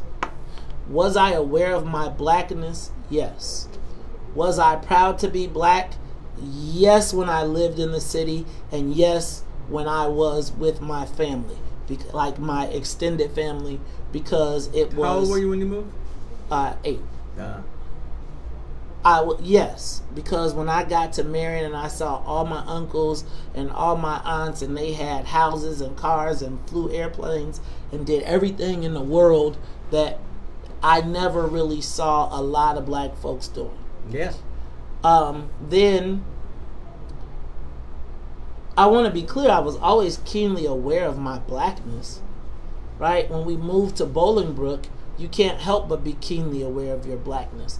But at the same time, and being considered a smart kid, I got separated from the rest of the black kids. So I was in a class from fifth grade, I was by myself. In 6th grade and 7th grade, people would come in and out, but there was a core group of honors they called it challenge, right? And so he was the special black kid. And so you sit in this class and you learn all this history, and it's like they taught us Native American history, right? And the reason that I was drawn to the Native American history, because I felt like their struggle was similar to ours.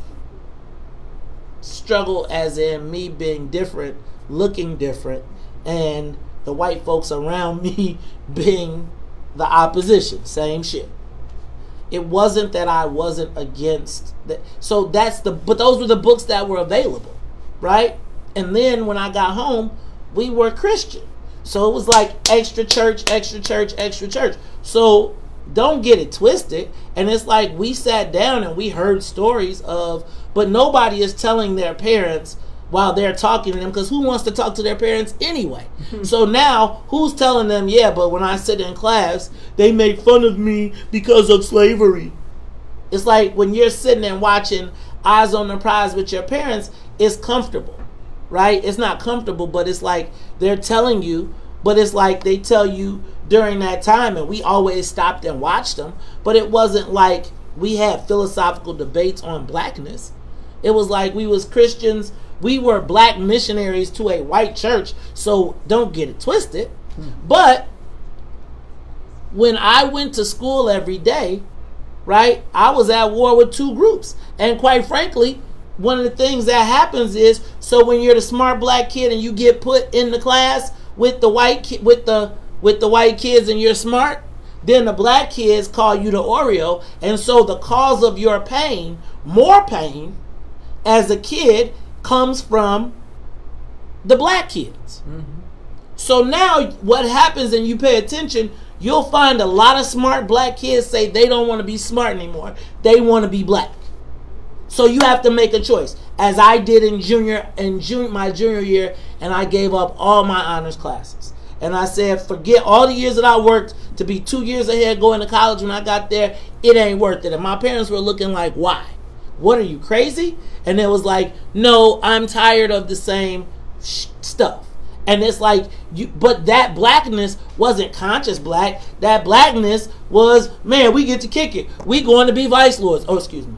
We going to be whatever. We going to do whatever. And so then you see, and what happened to us in college was so many of my friends who came from Bolingbrook then pivoted hard to being members of gangs doing crazy shit in college, trying to play catch up because their idea of blackness is being reshaped by the hardness as compared to the education that's poured in, because you're looking for something. You're looking to connect. When I got to college, and it's like there's a space in your place, and then somebody like Steve Coakley opens it up and says, man, you were great kings of Africa. I mean, we saw the great kings of Africa commercials during, but quite frankly, if you're in Bolingbrook, the white kids are making fun of it. The great kings of Monkey Africa. And you talking about this class, like, I see it as, man, I went to school with white people. Yeah, but I'm saying like, and so I'm not, I don't feel like I didn't have your situation, because they weren't calling me any kind of genius, and there were 3 other black people with me, right? Like literally, like Stroger, Stancil, Thomas, Tyler, Stroger. Yeah, I mean, so yeah, I mean, I had people. So I guess my thing is like, but nobody is coming home telling their parents, like, yo, like your kid, I tell my parents, right? Your kid is coming home war scarred from being black in a white neighborhood. Like your parents, like, man, we spent all this money sending our son to St. Ignatius. We done, woohoo! We got him there. And then you think about, like, I think about my senior year. Here I am, 4-year honor student, a vice principal, because I now have dropped out all my classes and now I'm hanging with the brothers. It's like you're going to be dead on the south side of Chicago before you get to that University of Illinois scholarship. That shit that white teachers are telling black kids all the time, that nobody hears, nobody cares, and it's like it. Well, that sounds like they're trying to scare you straight. Okay. But I wasn't. You didn't need to scare me straight. You immediately went to college and got in trouble. Huh? You immediately went to college and got in trouble. What are you talking about? Right, but it was, they put the net. Yeah, I hear you. You are tuned into Talk Chicago 1690 AM. I'm your host, Maze Jackson. Once again, we have gone way off the deep end on these conversations, but it is Black History Month. I want to encourage everybody to come to join us tomorrow at City Hall. There's going to be a press conference at 9 o'clock. We'll be talking about that. But 10 o'clock tomorrow, City Hall, we're going to have the red, black, and green, what's in it for the black people flags. We're asking our Chicago City Council to allow us to come into the council chambers. Don't lock us out. I'm going to ask all the black people that can make time out of their busy schedules to join us at City Council. Now, look, we're not coming to holler, scream, yell. I think the more discipline we show, right? Quiet, but concerned, right? Let's watch. No big crazy issues this time. I'm sure there'll be some outbursts, but let those outbursts be those outbursts. Let's go to City Council. Let's have our red, black, and green. Let's bring our signs, and let's just make sure that the mayor remembers. You know, see if they put that flag back up. Todd, I heard they took our flag down. Yeah. But look, we're talking about Black History Month. Todd, I think that CPS has a responsibility. Like, I don't think that. Let me tell you what I know would not happen. I know that if you tried to teach, because now they've mandated LGBTQ community history, right, in the city and in the state. Can you imagine if you tried to tie their history to animals in Australia? All right, to seahorses. Right. We tied them back to seahorses. Seahorses. I don't even get this. Because, the men carry the... Anyway, the point being, Todd. Murray Man and Barnacle Boy. So here's my point, though. They would protect their history. They wouldn't even be fighting they wouldn't even be debating. They'd be like, nah, you can't do that. Period. And it's like, we find, in my estimation, rationale for people to screw us. Let me go to, you know what? Let's go to Katie. Katie, you want to talk Chicago? Katie, don't you know we love you, sweet Katie? Place no one. All right, Katie, you out of there. Let's go to Art. Art, you want to talk Chicago? 1690. What's going on, young man? How are you? What's up, Art? He ain't say man, you know, he must be mad at you, Todd. Because he said... Absolutely not. Here's my vantage point. I think it is absolutely ridiculous for any parent to send their children or child to a school that does not represent what they are for any form of education. You're destroying your children internally and externally. So to me, it's not worth it. Whatever your school is not doing, the parents who live in that community should do whatever is necessary to make sure those schools represent what form of education they want. And if they're not doing that while you're in the pursuit of trying to make that happen, then you all set up your own classes to help support your young people to make sure they have the necessary tools when they enter whatever universities they want to go in. But it's a complete disservice to send a black child to an all-white school or a 90% all-white school, and then they say, I'm doing it because I think it is going to be good for his or her education. It's ridiculous, and you're not a good parent at all. You're a selfish parent. I leave you with that. May God bless. Dang, Art, you went hard. I guess my question is, where do you send? So do you send your kid to a failing school? So do you have to teach him reading, writing, and arithmetic too? And he may be an outcast in that school too if he's not acting the way that they want him to. I'm not gonna go as far as Art, but I do think that black parents that send their children to primarily white schools, and I need for you to be clear, I am speaking to myself too. Because it's easy to say, man, I pay this tuition, I pay this, you know, they go. But there is a whole nother set of circumstances that our children have to deal with. And I'm telling you that if you can imagine being black and being, again, a teacher, because somebody in that class parent told them that black people descended from monkeys. And that class could be the confirmation or the affirmation. Look, man, we got to protect our history. We can't allow people to minimize our history at any level for our children. Now, if this is the only thing they're doing, then I totally agree with you. This was enough. But I don't know what else is on there. This is enough. Well, they're 5-year-olds, so. I agree. 5-year-olds. I'm saying my 5-year-old, I'm just saying like this. They got biology class 306, what's 365 minus 29? Whatever that is, they got that, so they can teach that in all them other days. Hey, let's go to Lewis. Lewis, you want to talk Chicago? Good morning, Maeve. Good morning, Todd. Good morning, Lewis. Hey, Maeve, you just said that they took down our red, black, and green flag down at City Hall. That's what is being reported. That is what's being reported. You know what? Where's our black caucus at? Where are our black aldermen and alderwomen, you know? I'm going to say, Lewis, that maybe we should maybe they should host a meet and greet tomorrow after. This is what would be dope. Can I tell you what would be dope tomorrow? Is if all of the black folks came down to City Council tomorrow, we were there for the Juneteenth press conference. Then after the press conference, we hung out in City Hall, went to the meeting safely, no screaming, no yelling. And then instead of our aldermen hiding, well, not hiding, but leaving and going out the chambers, they met us all in the vestibule and had a meet and greet. You know? Can I make a suggestion? Make a suggestion. Okay, this is what we can do. Let's get Father Flavor or Reverend Jackson. See? Hold on. Just listen. Let's get Father Flavor or Reverend Jackson, somebody out the clergy, and let's get our own flag and take it down there and hang it. Oh, now how we gonna where we gonna hang it, Lou? Because you know they're going to... See, look, man, you know they're going to be trying to prosecute. Like, can you imagine getting arrested for trying to hang a red, black, and green flag at City Hall? Yeah, you know what? Because that's what our history is about. It's about protesting, you know, nonviolent protesting.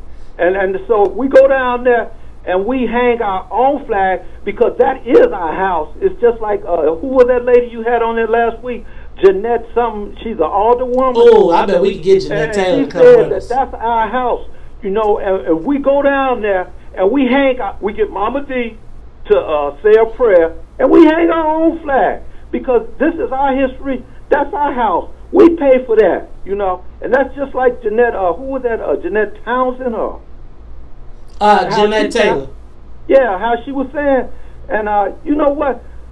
They had went down there last week, and they were protesting about that CBA over in Woodlawn, and it was only 12 of them down there, so they didn't get the attention that they need. What she should have did was she was supposed to have went to the Black Caucus and had them down there with her, you know, to protest, you know, about them not having the CBA agreement over in Woodlawn, you know.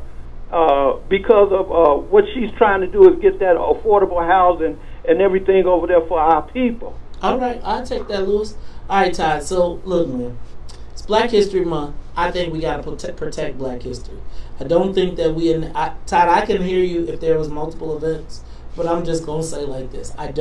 I'm still asking for somebody to draw me a connection between Black History Month and African animals. And I want you to tell me what that lesson plan looks like.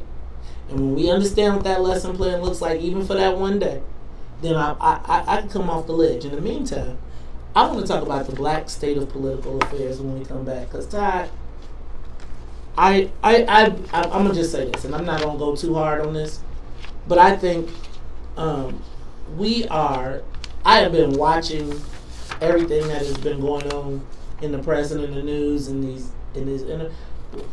we're in trouble, man. Politically.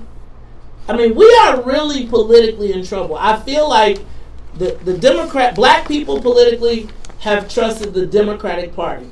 Within that, we are rudderless. And I am watching what is happening, and as I look at it, Todd, it seems like the complete destruction and demolition of the black... Todd, I don't know who... Can I ask a question? If you were to go down the list, who do we have politically that do black media, field operations, fundraising, opposition research, or social media that's ever been in a real campaign when it was really high stakes? Because, Maze Jackson? You know what, Todd? We're going to talk about it, and I don't mean it in a bad way, but I am watching... I am concerned that we got a lot on the line, and we are leaving it in the hands of people who have no real experience. I got to talk about this when we come back, because I think that the party is failing black people, and I think that right now we have to rebuild a political operation for black people, and I don't think we can wait on the Democratic Party anymore. So talk to Chicago 1690. We'll be back after traffic in the morning. More of the morning show with Maze Jackson coming up. So, let me ask you a question. This is me and you. What we're going to talk about. Did you see the interviews yesterday on ABC 7? No. The Fox interviews? Watch those. Watch those. What's it, the State's Attorney? Or is it? God. It's local.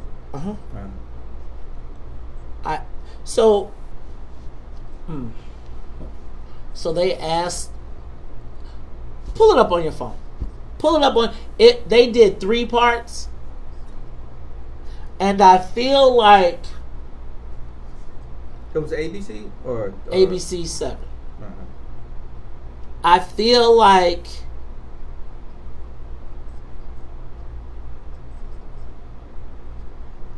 there was a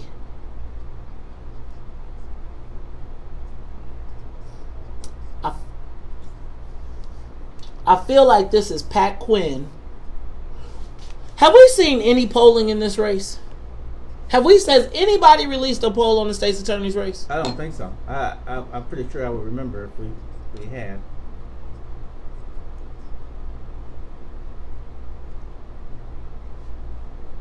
Bloomberg qualified for Nevada.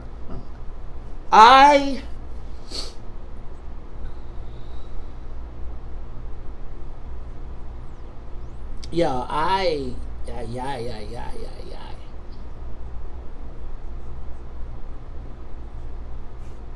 Did you watch it? Are you watching it?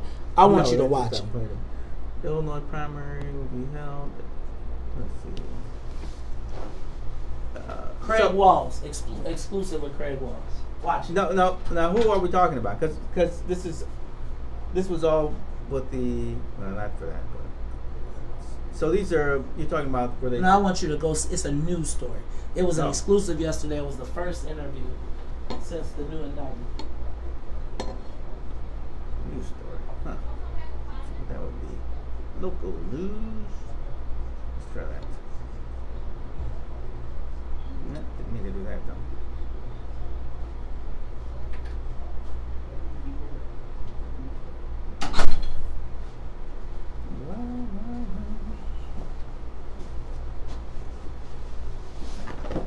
Fox says so much.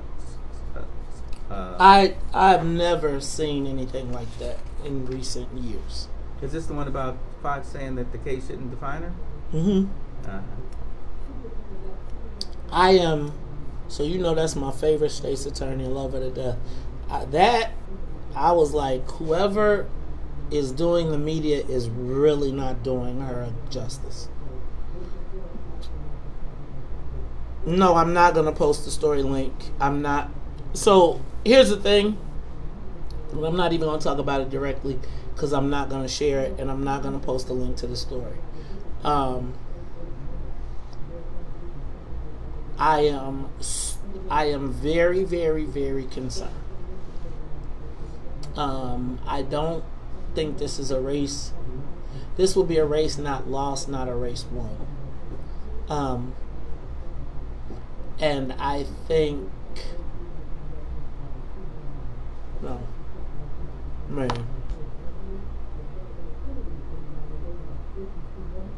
Oh, I did see some of this. Now that I think about it, I remember hearing her say that about because they asked her the question if they thought it was too close. Did you see the Comey-esque thing? Yeah. The silence? Oh, no, I'm just reading it. Oh, no, you got to watch it.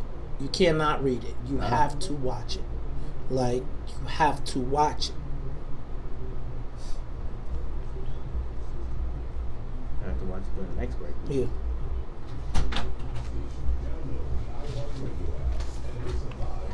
Just came through 2 minutes ago.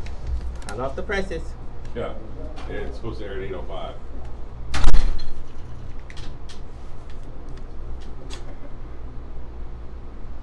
I don't think I've ever been concerned. Yesterday made me concerned. Rhyme schemes and also hoop dreams. Saints and angels would sing songs of what he could be.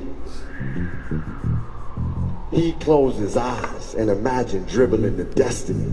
You see, from where he stood, he could see the stars. So he asked himself, how do I get to where they are? If this city could talk, it would say, hey man, you from Chicago, the land of Fred Hampton and Jean-Baptiste Dusable, and better tomorrows, as long as you follow your heart of the city. A love that started at Foster Park and hooping after dark, or even in the snow when we couldn't shoot jump shots because of how hard the wind would blow. So we take it to the hole, a la D-Rose. Tomorrows, as long as you follow your heart of the city. A love that started at Foster Park and hooping after dark, or even in the snow when we couldn't shoot jump shots because of how hard the wind would blow. So we take it to the hole, a la D-Rose. If this city could talk, it would say from the concrete we rose, a place of deep souls. Some ball in street clothes, nice with the shot, but in the paint we D-Bows. And coming from Shaw City, there's a lot they put up on us, but whatever they say, they gon' say you from the corners. The Chicago! You are tuned in to the Top Chicago 1690 AM. Hey, Todd, that was just a piece of Common's intro. I'm going to tell you, man. Common threw down. Shout out to Chef Cliff Rome, too. because his son was the young man in the video. Todd, it was like that. When I was watching that, then I realized this was not for the people in the stadium. It was for TV. Yeah. It was like, but when Common put it down, yo. Common put it down. It was like, it was Chicago weekend. Now you got to move back to the crib, though. I think everybody that got honored by the NBA, they claim they got to come on back. They got to come on back. Todd, I am definitely concerned about the Democratic Party of... I'm definitely concerned for black people in the Democratic Party.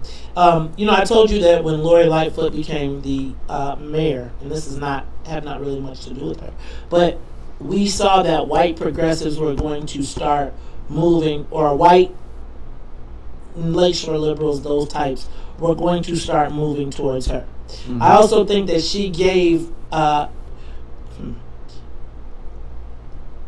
I do not think that the power in politics lies in the Democratic Party anymore. I think... Are we talking local? Local. Local. Right here, and I'm going to just talk about Cook County. Okay. And Todd, I think we have one of the most important, a few very important races. And one of the things that I am looking around as I watch, and I'm tired of, I'm going to call it what it is. We have not had any black political operators. I talk smack about Speaker Madigan, but you know what Speaker Madigan has? What's that? A battle-tested, war-ready army. Right. Right? If you need help and you're trying to save yourself and self-preservation, the first person I would call if it was me would be Speaker Madigan. People have been doing that for decades. And it essentially allows him to stay in power. The difference for us, we don't have anybody in our community, in my estimation right now, that is battle tested. I think that when I go through my list of campaign political operatives who have worked, black campaign political operatives who have worked on campaigns, beyond just putting signs up, beyond just being the person who gets to call and say, "Are you with us?" I don't know, Todd, if we have any black media experts in Chicago. Mm-hmm. Not politically. Who has actually run a data-driven field operation? Black. I'm talking about use the van, calculate the win percentages, and then said, hey, these are the numbers, this is what we got to get out of every ward and every township. Who black can do that? Todd, do you know any black fundraisers that raise significant amount? I'm not talking about the Negro fundraisers where it's a party and everybody come by and act like this, but I'm talking about call time, sitting down, raising tens of thousands, if not hundreds of thousands of dollars. No, nobody I can think of. Do you know any black people that do opposition research besides COINTELPRO? No. Like, I mean, serious opposition research, deep dive, got your taxes, got your everything, can tell you everything about you.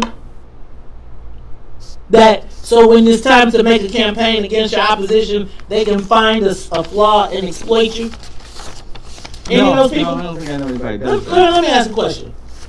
Who you know that does social media politically?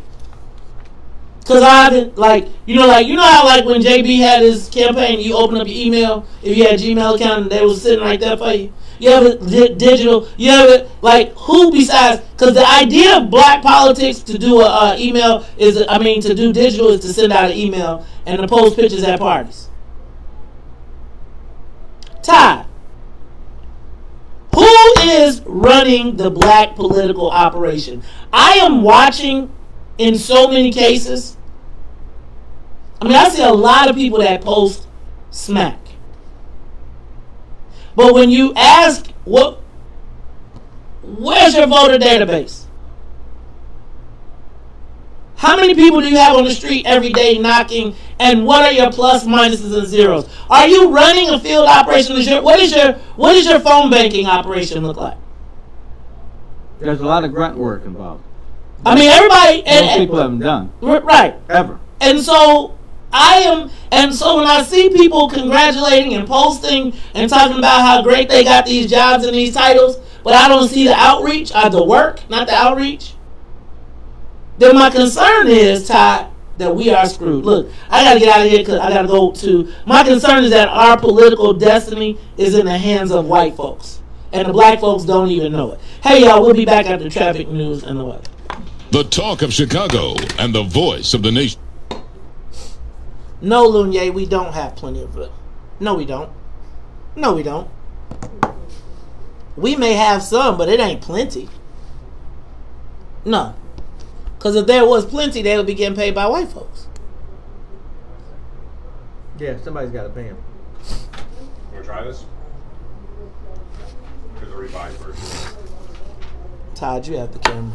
Oh, I was going to listen to it. Response guide. Oh, go ahead. Listen to it. For the first time, getting regular exercise for authorities and poll workers. Talk to your doctor and find out how you can get started.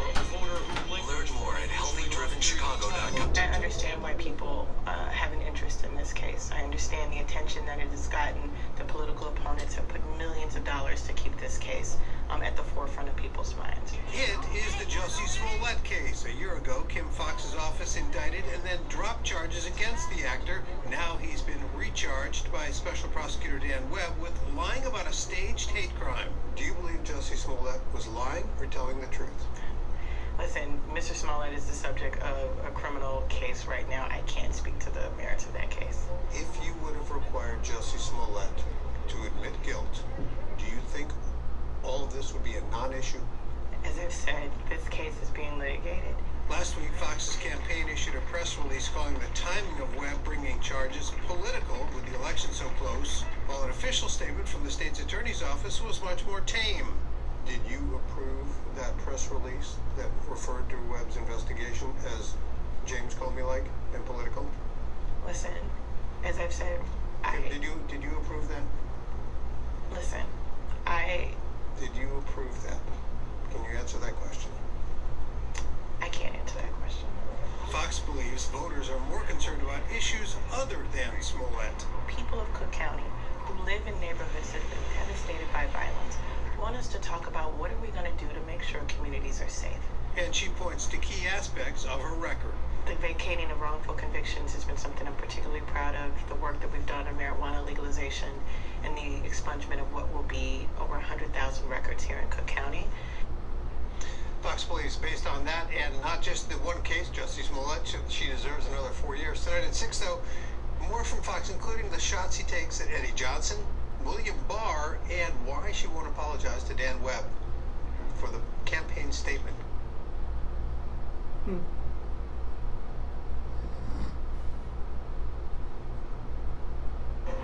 can't put wings on a car, Anthony. And you can't make one of the world's best SUVs even better.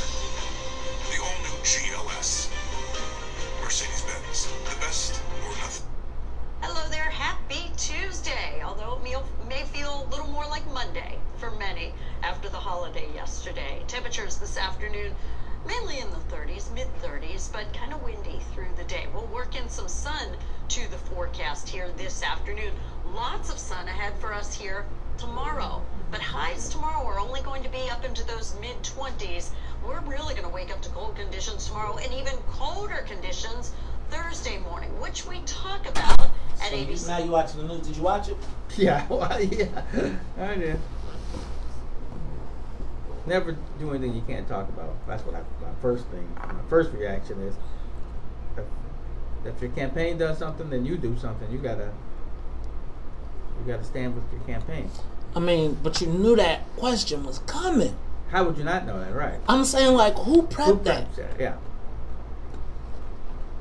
Right, I feel like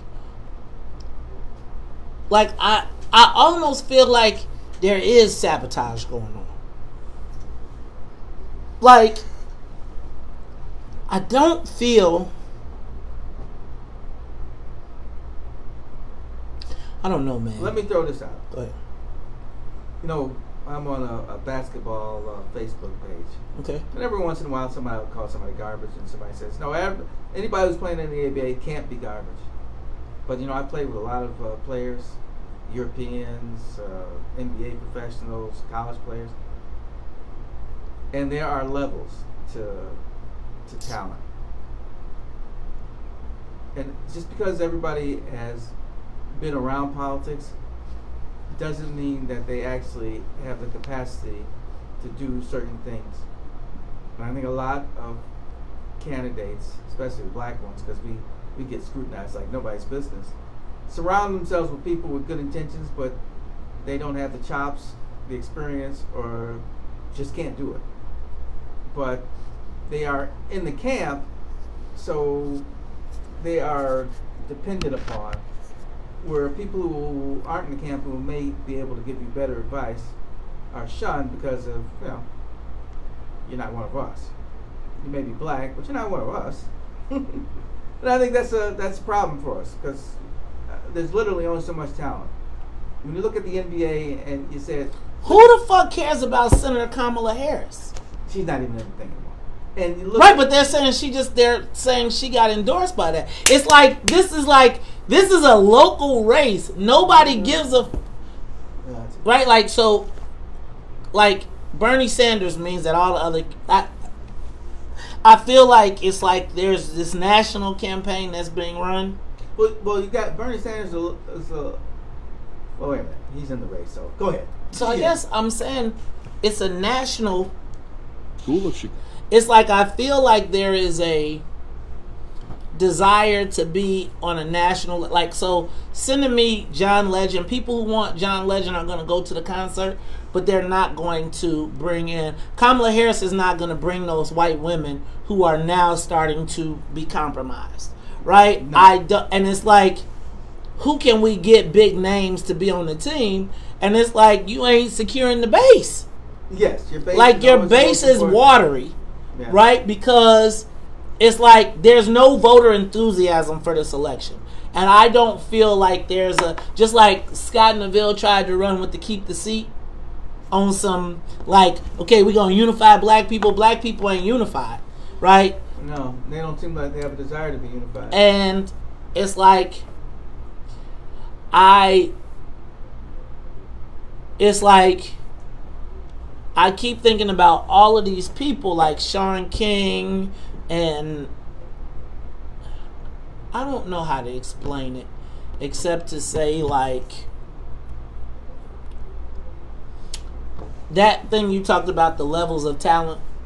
Like, it's like Mark said, I would just, like, we can't, like, to me, I feel like some days I'd be like, we can't even converse. Like, we, like, I don't want to be arrogant, but it's like, it's so many people that I just feel like we can't even talk. Like, we could talk conceptually, but we can't talk elections. Mm-hmm. We can't talk winning a race, because you ain't never ran a race. And I think that there are a lot of people that have been tricked into believing that they have won races when they really haven't, because they were, to win Kim Foxx won, you can't count that. Oh no, that was that you can't count working, like, you know, like, so I'm not tripping, but I think about, like, there were a lot of people that were claiming that win.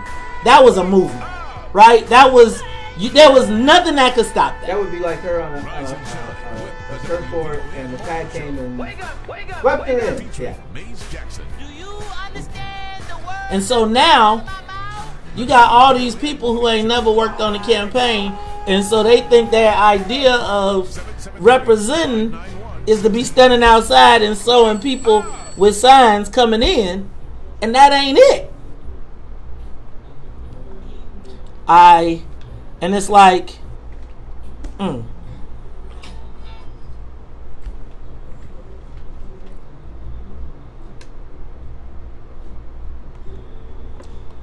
And so if she retained him, then I guess we against him. I guess I gotta be against my enemy's enemy. So if you went and retired, she retained who? Obadeli. Oh. Unlike you, money cures a lot of ills. At least for me.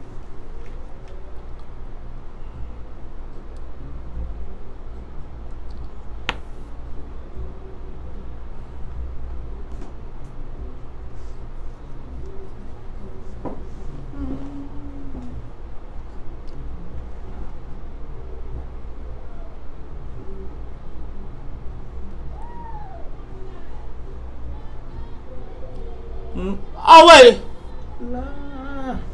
Never felt. Hey, bro, that celebrity shit is how we got in this problem. Right? The celebrity shit and keep bringing celebrities is like reinforcing everything that they saying. You are tuned in to Talk Chicago, 1690 AM. I'm your host, Maze Jackson. Got my co-host, Todd Stroger. Hey, Todd. You know what? I'm gonna take a couple calls real quick. Let me start. Oh, you ready? Did you have something? Let me say what's up to the rest of the WVON morning show team. What's up to Samantha Thomas in the newsroom? I seen that peace sign you having behind the computer. Plus, I got my girl Sonia Escobar. Y'all, Sonia back there. She trying to do her thing. So, you know what, Todd? You know what I was just realizing? Sonia tried to play us. What? She tried to play us, dog. Impossible. You know, it was no. Valentine's Day was this weekend, right? And you know Sonia's the human drink magnet, right? And I'm telling you, she didn't show up on because I'm telling you, she probably had extended vacation. Look, she's shrinking. She trying to hide, trying to play it off. All right, Todd. It's Talk Chicago, 1690 AM. I'm gonna take a couple calls, and then I'm gonna talk about this Eastern Illinois University. But Todd, it is levels to this political stuff. Yes. And it's like, I don't know if we really have any political, I think, like, who have we seen win in I'm not talking about winning JB when it's going to happen. I'm not talking about inevitable races. I'm talking about dog fights. But before I do that, I'm going to go to the phone lines. Ronnie P, you're on Talk Chicago, 1690. What's up?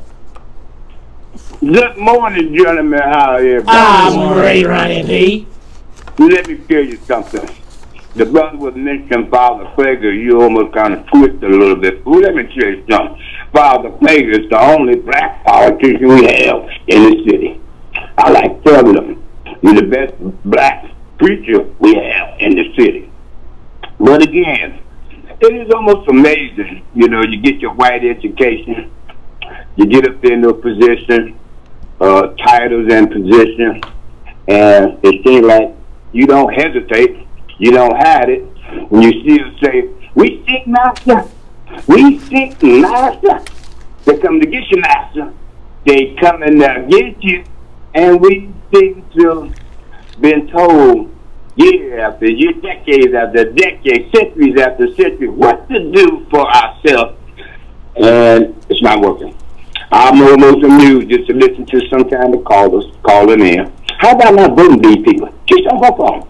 How about stop spending your money with them? That changes things. Even the Boy Scout Americans isn't file bankruptcy today.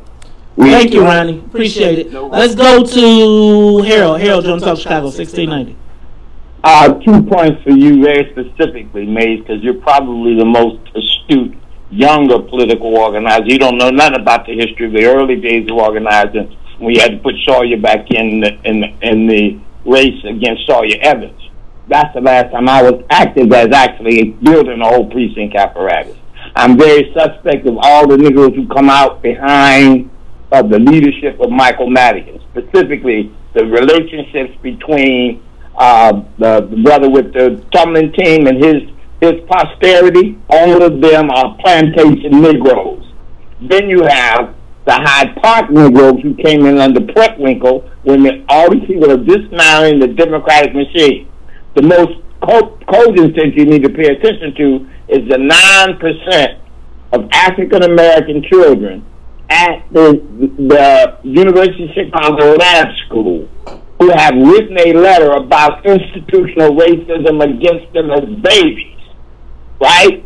And you got to look at the panel discussion that they just had at the University of Chicago, University of Illinois, of 7 or 8 people in studying this field of the systematic removal of African Americans from prime inner city real estate in the city, and then you got to tie it to the fractured gang structure, and you got to tie it to the CHA plan for transformation, which was the strategy to remove us from the prime real estate. Then you tie in Stanley Watkins, the police, and you see the pattern of this, the willful destruction of African Americans in Chicago.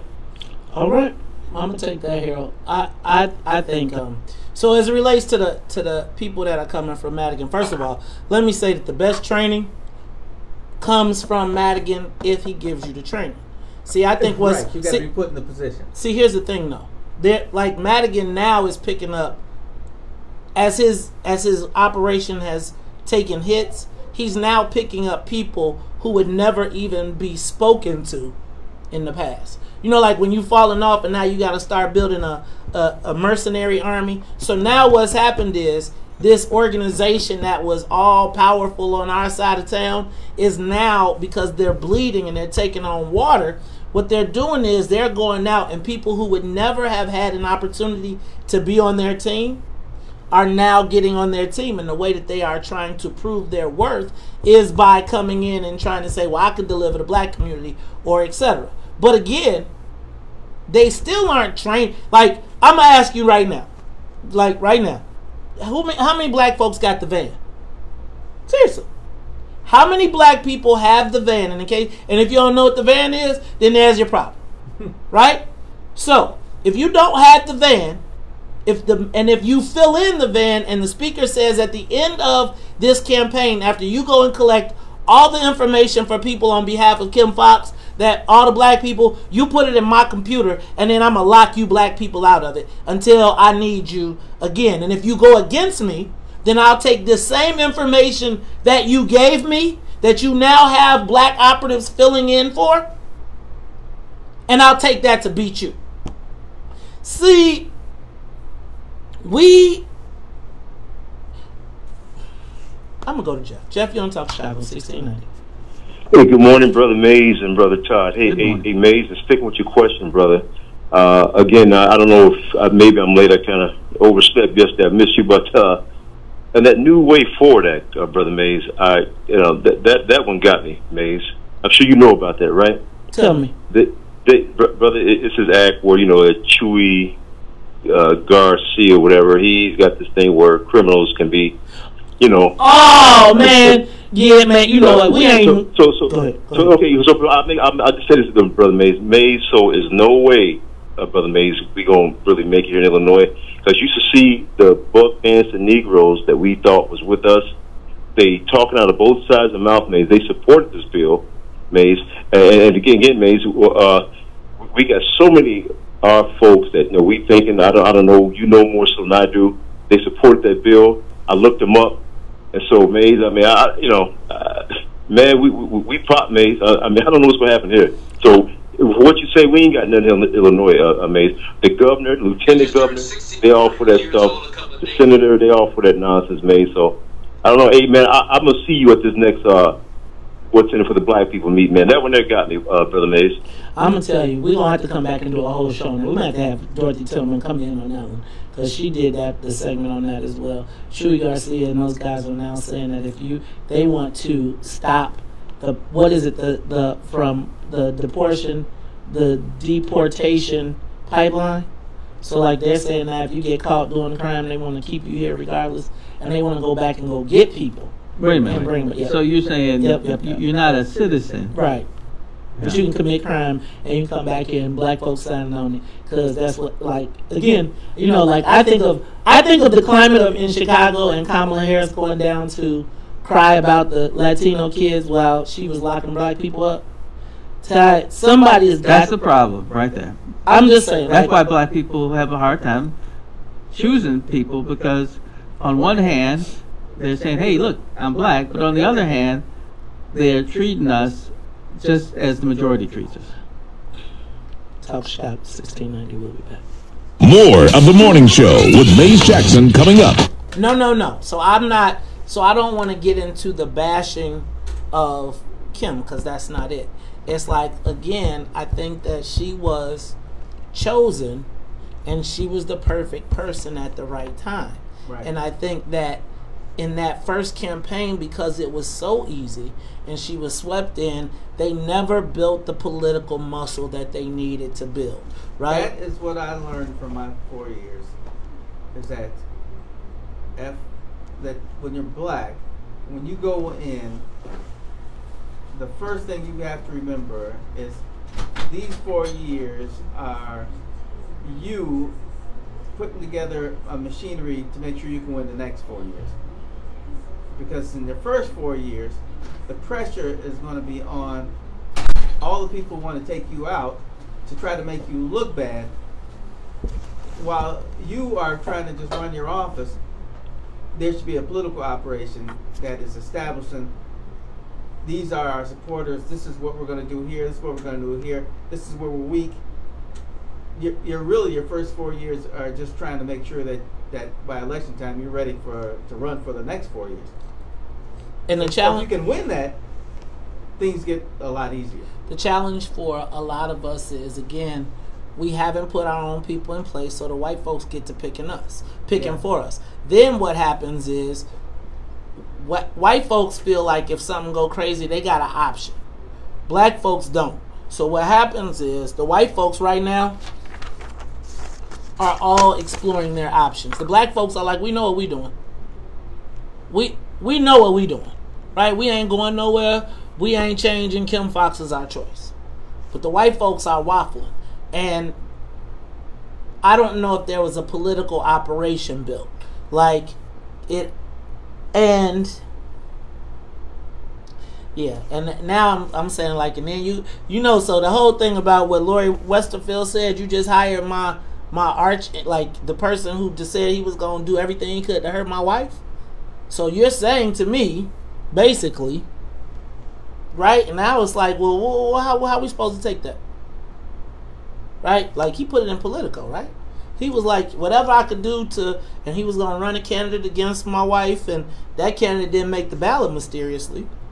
But there should be, you know, I like Obadeli as a, you know, it's nice to talk to him, but as a Politico, there should be pushback by the elected officials on someone who would make a statement who was supposed to who was trying to be elected by, hired by other people. Yeah. But my thing is that what I said was, if you're a mercenary, you can't afford to have enemies. And my thing is, but they don't, because they don't know who to hire. So my thing is, so you pick, right? I'll just say like this. So dude decided that he was going to attack my family and my livelihood. So I feel like anybody that he got is really my enemy. Make a choice. So you chose that. That comes with a whole ton of bricks, right? Like, you, if and it's, you went in public, right? Like, this nigga has tried to physically intimidate my wife, like physically. He's a big guy. What? Yeah, but so you know what? I don't understand. Damn it! I think I lost my thought already. Go ahead. And it's like, so as a black woman, you hired him and you supporting that? That's right. That's who we. The next time he try to menace us, that's who we supposed to call. That's what I don't understand. Right there. Yes. Guess what? I have a picture of me and you. Where? New Orleans. You remember we saw each other? We got us in history. We just be forgetting. We was at the fried chicken festival. You was at, I think it was Dookie Chase. Yes. Dookie Chase. Yes. I said of all the places that I see people, we just keep Dookie Chase each other. was, and that shit was so good. Because you was doing a blog. Yep. I was doing it, and it was the first year of their fried chicken festival. New Orleans had a festival. They had that fried chicken festival. We went there, but we couldn't even get no chicken. Yeah, it was over. It was ridiculous. It was horrible. Including, so, my thing is... Oh, no, I was going to say that I don't understand why the black elected officials don't realize that, sure, you can be lovey-dovey with the white people, but when you're in trouble and there is somebody who is already there, a black person, who obviously knows what they're doing because they've been there for a while, why do you run to Madigan all the time when you could run to them and say, look, I need some help. Can you give it to me? But no, the first thought is, I'm going to go to the speaker. And now he'd be like, give me your whole entire... Yeah, it's basically like, here, Mr. Speaker, shackle me, please. Yeah, I don't get it.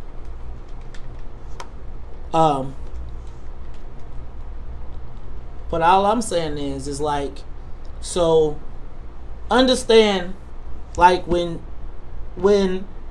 we was at the set, when all the people that came against and all of the negativity and the people who tried to sabotage Kerry, right? You go and hire that motherfucker, right? So now you're in the midst of being sabotaged. And I'm supposed, and what? How should I respond? Mind you, I've already turned down tens of thousands of dollars. And you go and, really?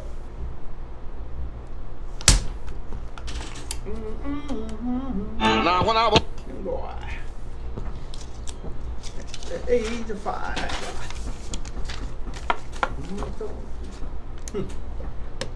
the greatest man alive. I'm a man. Thanks, Lori. I appreciate that info. You made my life easy.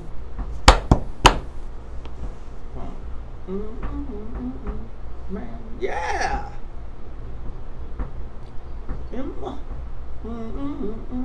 Hey, child.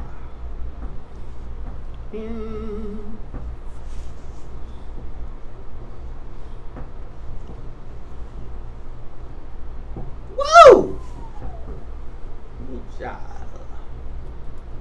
You are tuned in to the Top of Chicago 1690 AM. I'm your host, Maze Jackson. Got my co-host, Todd Stroger. Man, Todd, 48 Laws of Power. I live by that book. Yeah, I know you love that. You know the strange thing about, well, it's not strange because white people like to dominate everything. What? Is, like, you know, the burnout kids in high school. Oh, you had burnouts? The ones that wore the black gas shoes with the suede. They had gas shoes from Kenny. I don't know what that means, but gas. They was the black shoes that was suede, and there was the burnout shoes. You remember that? The burnouts, as I remember, they kind of wore like boots, like big kind of boot. You had the city burnouts. I had the suburban and flannel. They wore flannel, and then they was like always. They looked all kind of droopy, and then they used to have the heavy metal shirts that we all rock. That kind of stuff.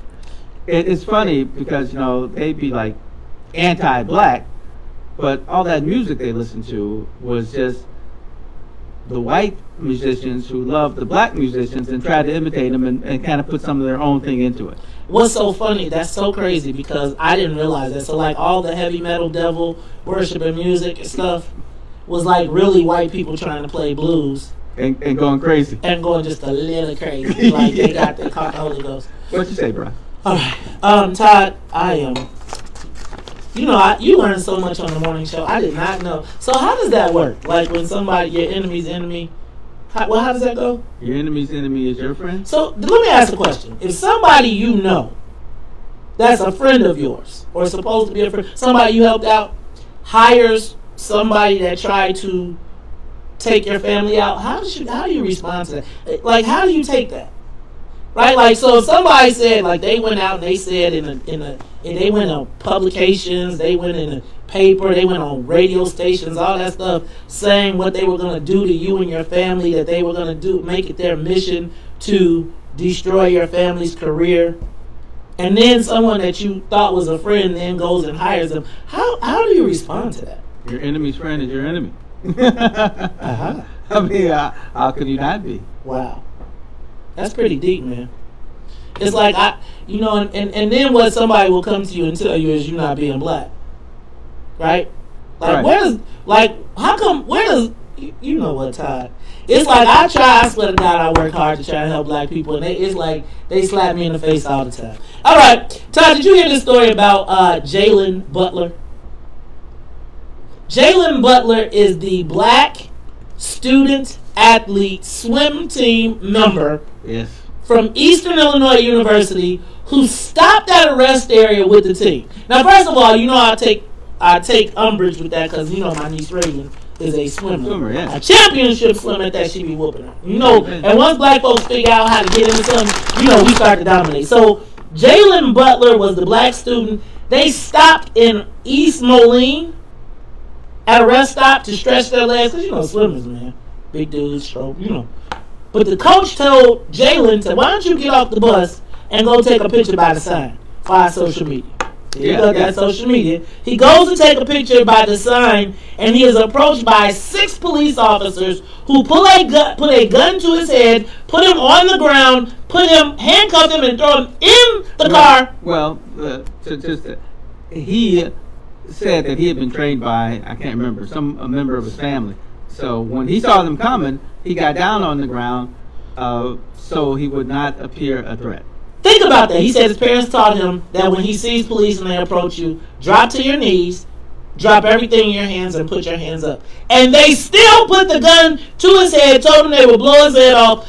After the coach got off the bus and the bus driver and said he's with us, they still made him prove who he was before he drove away. I think this is 1965 Mississippi. I think this is life for a black college student.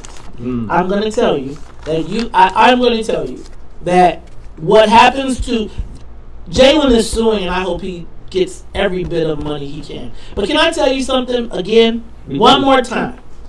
Black parents don't know what their black children go through in these institutions. Even at the University of Illinois, we had guns pulled on us by the university police regularly before we started being crazy. And in those towns and in those places, it is easy. You would be surprised at what black youth go through with university, because oftentimes there's university police as well as the local town police, and they basically, and in Champaign-Urbana, it was the Champaign police, the Urbana police, the county sheriff, and the university police. Right. And they would all descend on a situation, and inevitably there was a crew-cut white guy who decided that he was going to pepper spray, punch somebody. You know, I made America's Wildest Police videos one time. Get out of here, really? I did. In Champaign. Because police officers sprayed me with mace, and I didn't realize it. We was in a big brawl with another fraternity, and the police trying to break it up. And I was trying to break it up. And in the process of getting broke up, the police grabbed me, and somebody punched me in the face. And I punched the police officer, and yeah, it didn't end well. No, but you know what? The way the segment ended was me slapping the camera out of the hands. It was like, get that camera! South Chicago 1690. When we come back, we're going to be talking to Lucretia Burtz and the Black Remembrance Project. They're trying to do Juneteenth. I think we need to get on it. We'll be back. Live from the WVON News. I was in a school in a big city. It was a little different. It is. I can imagine. And if you're in a big city and they figure out you're a university student, they probably like, get your ass back to the campus where the university cops will beat you. Yeah. Especially in New Orleans. I know we must say that. No, I'm talking about Wisconsin. Oh. I guess you're right. There had to be university police around. I just don't ever remember. That's because, Todd, you wasn't one of them. You didn't even really kick it. No, I did not. Okay, so that's why. There's people who never knew there was campus police or anything. Then there was people who the campus police knew. I didn't even realize that Whitty Dorm was like Black Central until it was like. So you left? Yeah. Oh, is this where all the black people were? Yeah.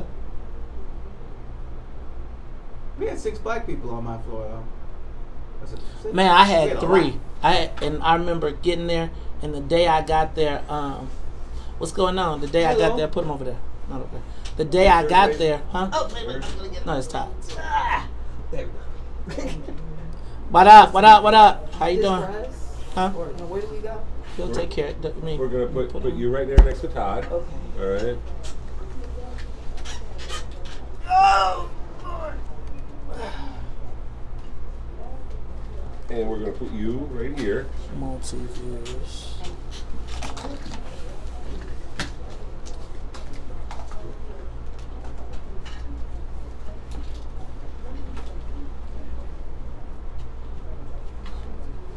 Make sure y'all get a flyer. Okay. Y'all need to get closer. I mean, we're trying to do them on the show, right? Mic? Which one? Come. You two need to get closer. Right here. Okay. Yeah. And take a half a scoop this way. Okay. And you come over just a little bit. All right. We got you. Excuse me. Each of these for you.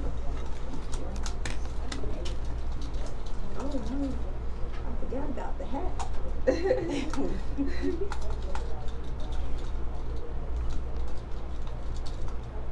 Here's a pair for you. Thank you. All right. When you speak, you want to speak directly into the microphone.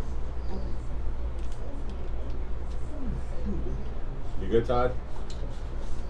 Probably not good, but. Do you need assistance? No. Thank you, though. All right. All right. Oh, thank you. Who are you ladies? Hey, how are you? No, who are you? Who are you? Uh-huh. So I'm Lucretia Burtz. Hi, Lucretia. I'm Lynette Sims. Hi, Lynette. Hey, how are you? I'm good. I'm Todd. And you probably know that's... Yeah, he's trouble. Big trouble. Okay. Let's go to this camera. Todd will give you some love.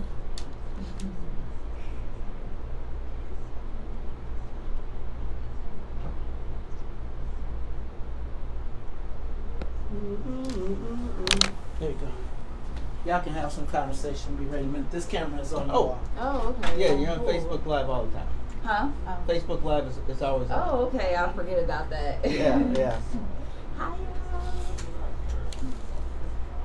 So, well, no, I better not ask anything important. There's two sides to it too. Oh yeah. Sometimes all the good stuff is done during the break, so I try not to ask too much pertinent questions. Yeah. Where you girls come from? I'm from the west side of Chicago. I've heard of it. How much time I got? I'm from out south. Yeah. South Shore, stayed in the low end region. Where'd y'all go to high school? I went to Kenwood. Kenwood? Yeah. I went to Kenwood. My high school history is complicated, but I mostly went to a charter school called Perspectives Charter School. Oh, I know Perspectives. Yeah. That's where Anthony. Yep. All right, I think we can get everybody in the shot. And let's pull that down, put Sonya there. All right, we can take that out. Look like we got a show, y'all. Look like we got a show. All right. Thank you for having us too. Oh, no problem. So what's it like to be young? I've kind of forgotten. Not young, not that young. Yeah. We're That's millennials. what young people always say that. Right. People under the 50, people under 40 always say that. Yeah, it's a standard line. I think I've used that line when I was young. It's growing older what you thought it would be. Painful, yes. Yeah. Yeah. It's better than what I thought it would be. Yeah. That's good. I actually, like, He's honestly, looking a lot better than I am, that's all. No, I mean, I honestly feel like with the exception of like maybe 2 years, or well, actually, yeah, about 2.5 years when I was kind of in the desert, that it has been a rocket ship since 40. Yeah. Wow. That's hopeful for us, I guess. No, you want to be young as long as possible. Yeah. Trust me.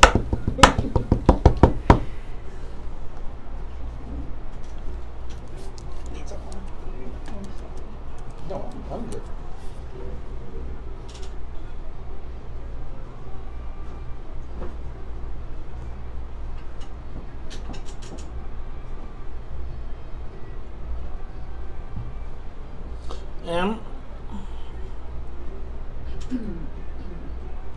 You are tuned in to Talk Chicago 1690 AM. I'm your host, Maze Jackson. Got my co-host, Todd Stroger. But hey, Todd, you know how we do, man. We got guests in the studio. And, you know, usually the names are on the screen. But I'm going to say Lucretia Burtz is in the studio. And I'm sorry, what's your name? Lynette, what's your last name? Sims. All right, and they are... One of these days, we're going to have guests like this, and I'm going to bring in some homemade biscuits. Who made them, though? Janine? It would be me. You can't make no biscuits. Oh, we're going to try me out one day. Okay, we'll check it out. All right, y'all, but let me tell you what. You know, as we are participating in Black History Month, I want to encourage everybody to join us tomorrow at City Hall. Now, What's in it for the Black people is planning on being down there because we're going to be passing out our What's in it for the Black people red, black, and green signs. But, you know, one of the things that my man Toussaint Warner talks about is alignment. I'm having trouble with this thing, but I'm trying to get it together. Because, you know, in Chicago, we like to compete better than we like to collaborate. So, in this case, I got Lucretia in the building because we met at the 31st Street Beach event where we were offering libations for the 100-year anniversary of the murder at the beach, the race wars. But she talked to me about Juneteenth, and we have been going back and forth, and then she came to the last What's in It for the Black People meeting and let us know that you all are going to be doing something at City Hall tomorrow too, but it's bigger than just tomorrow. Talk to us about what you all got going on. So tomorrow we have a press conference scheduled at City Hall to talk about Closer to the mic. To give a legislative update on our Juneteenth legislation. So we actually, I believe it was in November, we got Alderwoman Maria Haddon to introduce legislation around making Juneteenth an official holiday. And when we say official holiday, we mean a full holiday, meaning that city employees get the day off. It's on the calendar of the city. And so she introduced that in November. It was about 40 of the 50 aldermen who signed on, but the legislation hasn't been moving. So tomorrow we're going to talk about, what's happening with that and, what we need folks to do. One of the things we need folks to do is to sign our Juneteenth petition. And so you might see us going around with these flyers. People can go to rememberjuneteenth.com to get straight to the petition. And one of our purposes for Juneteenth, like what you all did, what was that, at the Water Reclamation District with the red, black, and green and putting that out there? That was President Carrie Steele and Kimberly Neely Dubuclet, along with Vice President Barbara McGowan. Let me just make sure. That wasn't me. Okay, that was sorry, them. my bad. Yes. They've been working on that for a year. Go ahead. Yes. Well, we stand in solidarity with them, and we wanted the city council to do something to demonstrate that their commitment and devotion to black people. And another thing is we want a black event downtown. Like, there are no black celebrations downtown. No, look at that. I'm with that. And I think it's funny because, we've seen all the movement. We got Ida B. Wells Drive. Can't nobody walk on Ida B. Wells Drive. I love Ida B. Wells Drive, though. Don't get it twisted. I think that's pretty cool. So tell me, what can we do to support you? How can we be part of this movement? I know What's in It for the Black People is supporting this Juneteenth holiday. Because can y'all imagine us getting State Street with some red, black, and green? Man. All right, so tell us what. Well, first of all, you went to Maria Haddon, and she's from the north side. Now, I'm not tripping. Shout out to Maria. Shout out to Alderman Haddon. Yes. Let's be clear. Yes. Let me do this right now. People would like to sow seeds of mistrust between us, and I don't want that to happen. So when I say, why did you go to Maria Haddon, not because of that being a problem. I'm happy for whoever. We got Cam Buckner that's pushing our bill down in Springfield for BEP contracts, etc. So I get it. I guess my question is, where was the Black Caucus? Okay. And where's the chairman? Is the chairman supporting this? Is he coming to the press conference? Who will be standing behind you to make sure that it's not just black folks? Like, who's representing us besides Maria Haddon? So, to be transparent, we actually went to all of the aldermen, all 50 of them, and we asked them to help us bring this legislation forward. Alderwoman Maria Haddon was the only one who, initially stepped up to the cause, and this is her first piece of legislation that she has backed and championed. And I would say that the Black Caucus members individually have supported the legislation, right? Like I said, 40 of the 50 aldermen signed on, but we actually did approach them, and the chairman and the vice chairman of, the vice chair of the Black Caucus, about specifically putting their real caucus power behind this and officially endorsing it. And we are awaiting their response, and they know about the press conference tomorrow as well. We are hopeful that they will be there in supporting us, but we're not sure. We also will say that Alderman David Moore, he stepped up. We know David Moore is going to be there. So let me tell you what you need to do. You need to start making a list. Yes. Right? Keep a list. Yes. Make a list. Make sure that you've invited everybody today. Make sure you go back down that list and invite them all to be part of the press conference to stand with you. And then what I want you to do is I want you to come back and tell us who said no. Yes. I want you to tell us who showed up, who didn't show up. See, it's too many times people get to hide behind this and that and this and that. But can I tell you where I think you may have made your mistake? Tell me, please. And let me not call it a mistake, but I think you may have misjudged when you said to put the power of the whole caucus behind it. I don't know if there is any power behind the caucus right now. I mean, you think about it. We had cannabis, right? We got gaming coming up. We have been systemically taught, and then when we tried to speak on it, when they talked about the LGBT contract set-asides in the study, they are still getting their asses kicked for that. So what we have to do is start being strong for them and start being strong for ourselves. That's why I think it's important that we show up to support you all tomorrow. And then we all, I'm telling you, black folks, now y'all doing it at 9 o'clock, so I got to get out. It's going to be tough for me to get here. But we want to send as many people as we can down to City Hall. And can I say this, though? Can we not go to City Hall at war? Can we go to City Hall? Can we have an organized press conference? Can we then leave the organized press conference, go in and sit down at City Council with our signs, and can I tell you what makes people more uncomfortable? They know how to deal with you hollering Negroes who gonna have outbursts. They they can ignore them. But if everybody's sitting intently taking notes and watching and looking out there, and the mayor got to look out there in front of all them red, black, and green places. See, the problem is we haven't congealed our forces. Could you imagine her having tried to check black people for asking about black people with an audience full of black people? Right? So when you stood up and said the whole, I was a black woman, and then it switched, don't switch our argument with us sitting right here. So this is what I want y'all to do. In an act of solidarity, in an act of, as Mark Allen calls it, operational unity, we want as many of the WVON family listeners to join us tomorrow for the Remember Juneteenth. No, wait. The Chicago Juneteenth campaign. The Chicago Juneteenth campaign. So you know what? And we're going to do this. I'm going to be part of that campaign. Yes. I'm in there. Okay? Yes. So I'm in the campaign. You know, Todd, he be scary sometimes. But we're going to drag Todd along too. And here's the thing. We're going to connect these dots so that it's not disconnected, but it's a continuous, steady stream. Right? And then we're going to ask y'all to be part of our movement to get the bill passed. Yes. And then we're going to start adding allied groups. We also are going to be releasing the What's in It for the Black People Voters Guide. Yes. So part of the reason that we want your input on this is because guess what? When we decide who we support in this time and next time, I think right now before we put this out, y'all better run that roll call, because anybody got an election and that's black and ain't helping, ain't supporting. And I want to know the white folks too. Yeah. Okay? Yeah. Because I tell you who'll support you quicker than the black folks sometimes. Mm-hmm. I can confirm that has been the case in many instances. And also I wanted to say real quick, you talked about us coming out together and showing our support. That's really what this Juneteenth event is about, and how people, in terms of how people can get involved. We're planning a citywide Juneteenth planning committee. One of our partners for that committee is Black Culture Week. They have been doing black programming around Juneteenth. So Juneteenth is like the kickoff for Black Culture Week. Okay. And then there will be like panels and other festivities and stuff happening that week. They did it last year, and they're continuing in partnership with us. We welcome any other black organization to the table. If you're interested, you can reach out to blackremembrance@gmail.com, because like I said, we're going to be convening other folks to come to the table, because it's not about us.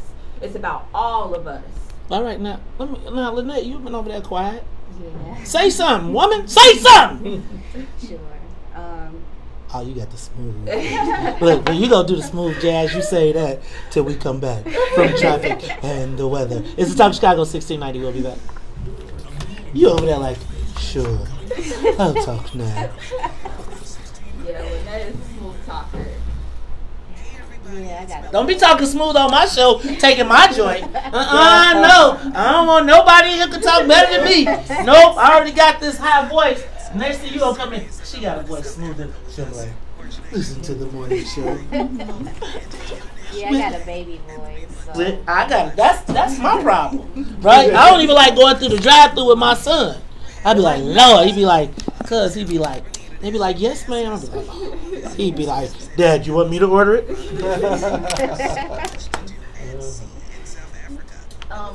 Have you all did, like, when you were, in this position, like, any big celebrations and stuff around, like, black folk and stuff, like... Say that again? Have there been, like, any black... Bud Billiken. Bud Billiken. And then you'd have to talk to people like Conrad and all of them to find out if they got stuff. I think the challenge with a lot of our older guys is the second you try and introduce it to them, or what you're doing, we did that before. We already did that. And you niggas don't know what y'all talking about. And get out the way. And it's like, okay, well, obviously you weren't able to sustain it. So, on that note, let us help rebuild what you had a great idea. How Jay say? You made it a hot song. You made it a hot line. We gonna make it a hot song? Yeah. It's funny. They both like, yeah. And I'm thinking, you said what? See, that's why y'all gotta come to the church. Y'all gotta come to church and what's in it for the black people, man. I'm telling you, March is coming out. Todd, you see, Todd don't want to come to my church. I'm having a church, but it's a what's in the church of what's in it for the black people. Do y'all do like a candidate, like an election event where people are just in a room, like seeing the results? We have not, but we can. I mean, we don't do watch parties. Yeah, watch parties. That's stuff like we need people who want to do that. Yeah. Like, I'm gonna tell you, I'm an old man and I'm jaded, right? So I done all this politics stuff. So I'd be like, what's the nitty gritty? But for young people who enjoy that stuff, like that's why you gotta be part of what's in it for the black people. We can put our juice behind it, right? It's just who gonna organize it? Because if you asking me, I'm still trying to write the damn voters guide. Yeah. So, like, again, we need people in our organization who are willing to take on roles and responsibilities. And all those great ideas that you have, we want to be a platform for you to execute them. Well, I know Lynette and I both have talked about joining us in for black people. We've come to 2 meetings of y'all's, and we definitely plan to come back. You know. So I'm going to tell y'all. Y'all missed it. See, if y'all would have did it last year, now we got dues. But it's all good. Okay. I think I saw the black culture events last week, but I think I had something crazy to do. I was actually on a panel with Conrad as part of Black Culture this last year. Yeah, it was a debate, ADOS versus Uncovered. And whose side was you on? ADOS. I was on ADOS, but I have to say I am no longer a member of ADOS Chicago. I have decided to leave, but I still rep ADOS very hard. Why did you decide to leave? Because I believe we need to hold our organizations to a higher standard. And I have some issues with how things have happened. Okay. Yeah. So we'll say that. I think I read that somewhere.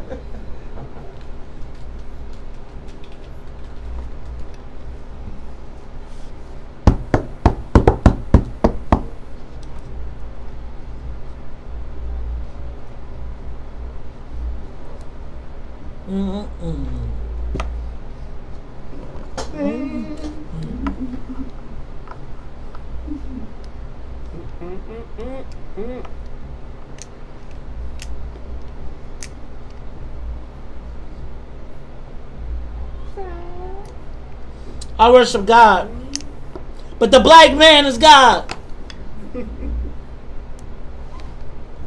That's what the Bible say, right? We was made in His image, right? So when I look in the mirror, I see God.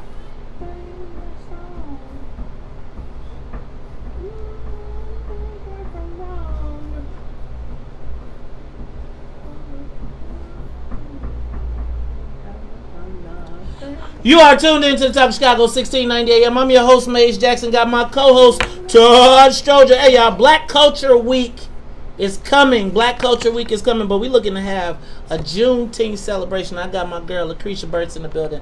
And on the smooth side, we've got Lynette Sims. Now, Lynette, don't be talking too smooth trying to take my job. But I'm going to give you a couple minutes to say something because I got to wrap my show up. But what's up? Talk to us. So how can people be helpful, and what brought you into this movement? Sure. People can be helpful by please signing our Juneteenth petition and also contacting your alderman, keeping the pressure, people power. And I got in contact with this movement because myself and Lucretia, we actually met through ADOS and ADOS Chicago. Awesome. So let's do this, right? Let's make sure that so what we want to do is try to make sure it's all gravy. So y'all met through ADOS, and out of ADOS, you all decided that you were going to take up this issue. Correct. Okay. We noticed how last year it was a number of historic holidays, being the 400-year anniversary of slavery, the 100-year anniversary of the Chicago race riots, and the 50th anniversary of Fred Hampton Senior's assassination. So we decided to do events to uplift that history, and we would like to propose legislation to uplift Black Chicago. And we also want to make sure that our history is being taught in CPS. Woo! Because they teach. Did you know today we had a whole show? Todd thinks it's okay for them to teach about animals from Africa as part of the Black History Month program. I know, man. He's like, I don't know. He was like, you know how people... No, what I said was... now you want to clean it up. We don't know what the month looks like. It don't look like monkeys. We have a snapshot of them trying to show some lineage to the continent itself. That's what... Because we're talking about 5-year-olds, for one thing. And I don't ever want a 5-year-old to think they lineage is tied to an animal. Right. So on that, and so on that note, I'm gonna let that be. That's simplicity in itself. For a 5-year-old, right? Mm-hmm. So we're talking for a 5-year-old. So let me do this, ladies. Tell everybody what website they can find out about Black Culture Week, and where can they find out about the petition. Well, Black Culture Week is one of our partner organizations, and you can go to www.blackcultureweek.com to find out more about that. And for our petition, you can go to rememberjuneteenth.com. Okay. Shout out to Jawan Hall as well. Yes. Jawan, I know you were working to put this thing together. And I think I was supposed to call him back, and then I ran into you, and I was like, you know what? Y'all work it out. Because, you know, I get all type of phones, and I start getting all crazy. But I'm going to tell y'all. Jawan is on our team. Okay, so, well, that's the thing. Team. We're on your team too. What's in it for the black people is on your team. We may not always agree on everything, but I tell you what, we can on the simple things that are it's not hard to say we want to celebrate black people together. That's not hard to do. Now, I can find unity in that. I got to connect you to my president, Tamiko Holt, and our team, and we'll get that cracking. Thank you all for being with us today. Y'all can hang out with us, but Todd, me and you, we got to wrap this show up. I gotta one more time say to Carmen Coburn, thank you for my red, black, and green scarf that Todd, as his hater self, tried to say was a stalker gift. And I thought it was like a black... This came from Ohio. She knitted this herself. Beautiful. So I got to say thank you. Tomorrow we're going to find her out in the reception area. Ready to slap you. And then Friday she's going to be sitting there with Sonia. And then Monday she's gonna be in here and I'm like, hey, wait a minute, where'd you come from? And everybody gonna have a scarf except you. Now, all right. Gotta say happy birthday to Felicia Gatewood, who is with us all the time. And I gotta tell y'all, go check out my sister. She's got an article featured in Rolling Out. It's on my page. Todd, I have learned so much today. I think that we gotta do something about our politics. Now I gotta be a bigger person today. Yes. But I'm feeling real petty right now. I'm feeling real petty because when somebody say they're going to try and hurt your family and then they go work with you, then they work with people that you think you cool with, you got a lot of decisions to make. Well, that's the two of you sitting down and saying our disagreement is personal. It's not about politics. Oh, so. No, but when you made it personal, remember? You personally went out and you called I understand that. But the way you change that is you actually talk about what what do we need to do together. Okay. Because we know fighting each other is not going to help each other. No. You know, but the 48 laws of power say destroy your enemy and destroy him totally unless you decide to let him live. And I did that once. And then when you did, they either going to be loyal or they're going to double down on their dirt. So they double down on their dirt. So now but the way I feel like you hurt people is you don't hurt them, you hurt their income source. That's how I see it. Now I can't believe you put me in that position now. Why would you put me in that position? And you know. Right? Then somebody be calling me talking about I'm wrong for that. You know, the problem is there's a greater picture, and we don't really have enough resources to be fooling around and squabbles among two people. I wholeheartedly agree, but you know what? So you got to pick sometimes, right? You got to do a value assessment. Sometimes you got to say, is it really worth it to potentially lose this for this? And if you say I'm gonna take this, then you suffer the consequences. Actually, I was thinking about the two of you. I was thinking about the bigger group. Well, I would tell you what. See, sometimes when people don't, a hard head make for a soft behind. Sometimes you got to show people because you know what, you go and you be nice all the time, and people take. Wait a minute. Did you try the nice part yet? To the candidate? Always. No, not the candidate. Bro, your enemy. Man, no. Ah, okay. No, I mean I did that 10 years ago. 10 years ago. Right. You got a fight that's lasted that long? Hey, bro, not really, because it's insignificant. But I gotta teach the other people. Now you gotta teach the other people because you didn't learn. Right. Hey, yo, I have no more in me. I am the Grudge King. The Grudge King. Hey, man, but I'm going to tell you what. This turned out to be a good show. I'm glad everybody is here. It was great to have Lucretia and Lynette. Lynette, you ain't talking no more because you trying to take my job. I see you over there. Yeah, she like, look around. I'm feeling comfortable up in here. All right, y'all. It's time for us to wrap this thing up. So, for Samantha Thomas sitting in the newsroom, for Miss Sonia Escobar, she's the musical conductor of the Soul Play. For my co-host, Todd Stroger. Hey, we got two guests. For Lucretia Burtz and Lynette Sims, I am the host of the WVON Morning Show, every day asking the question, what's in it for the black people? And if you don't like it, you can still tell them. May said, we out of here. Peace. Thank you so much. You are very welcome. Y'all did good, too. Y'all did good. Thank you. So let us know how we can be helpful. But y'all need to join the org.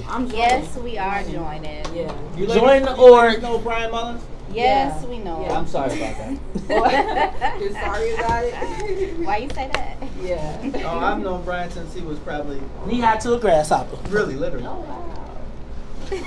Wow. Yeah, we know Brian. Yes, we know him. I say Brian is, he's, what do you call it, COINTELPRO?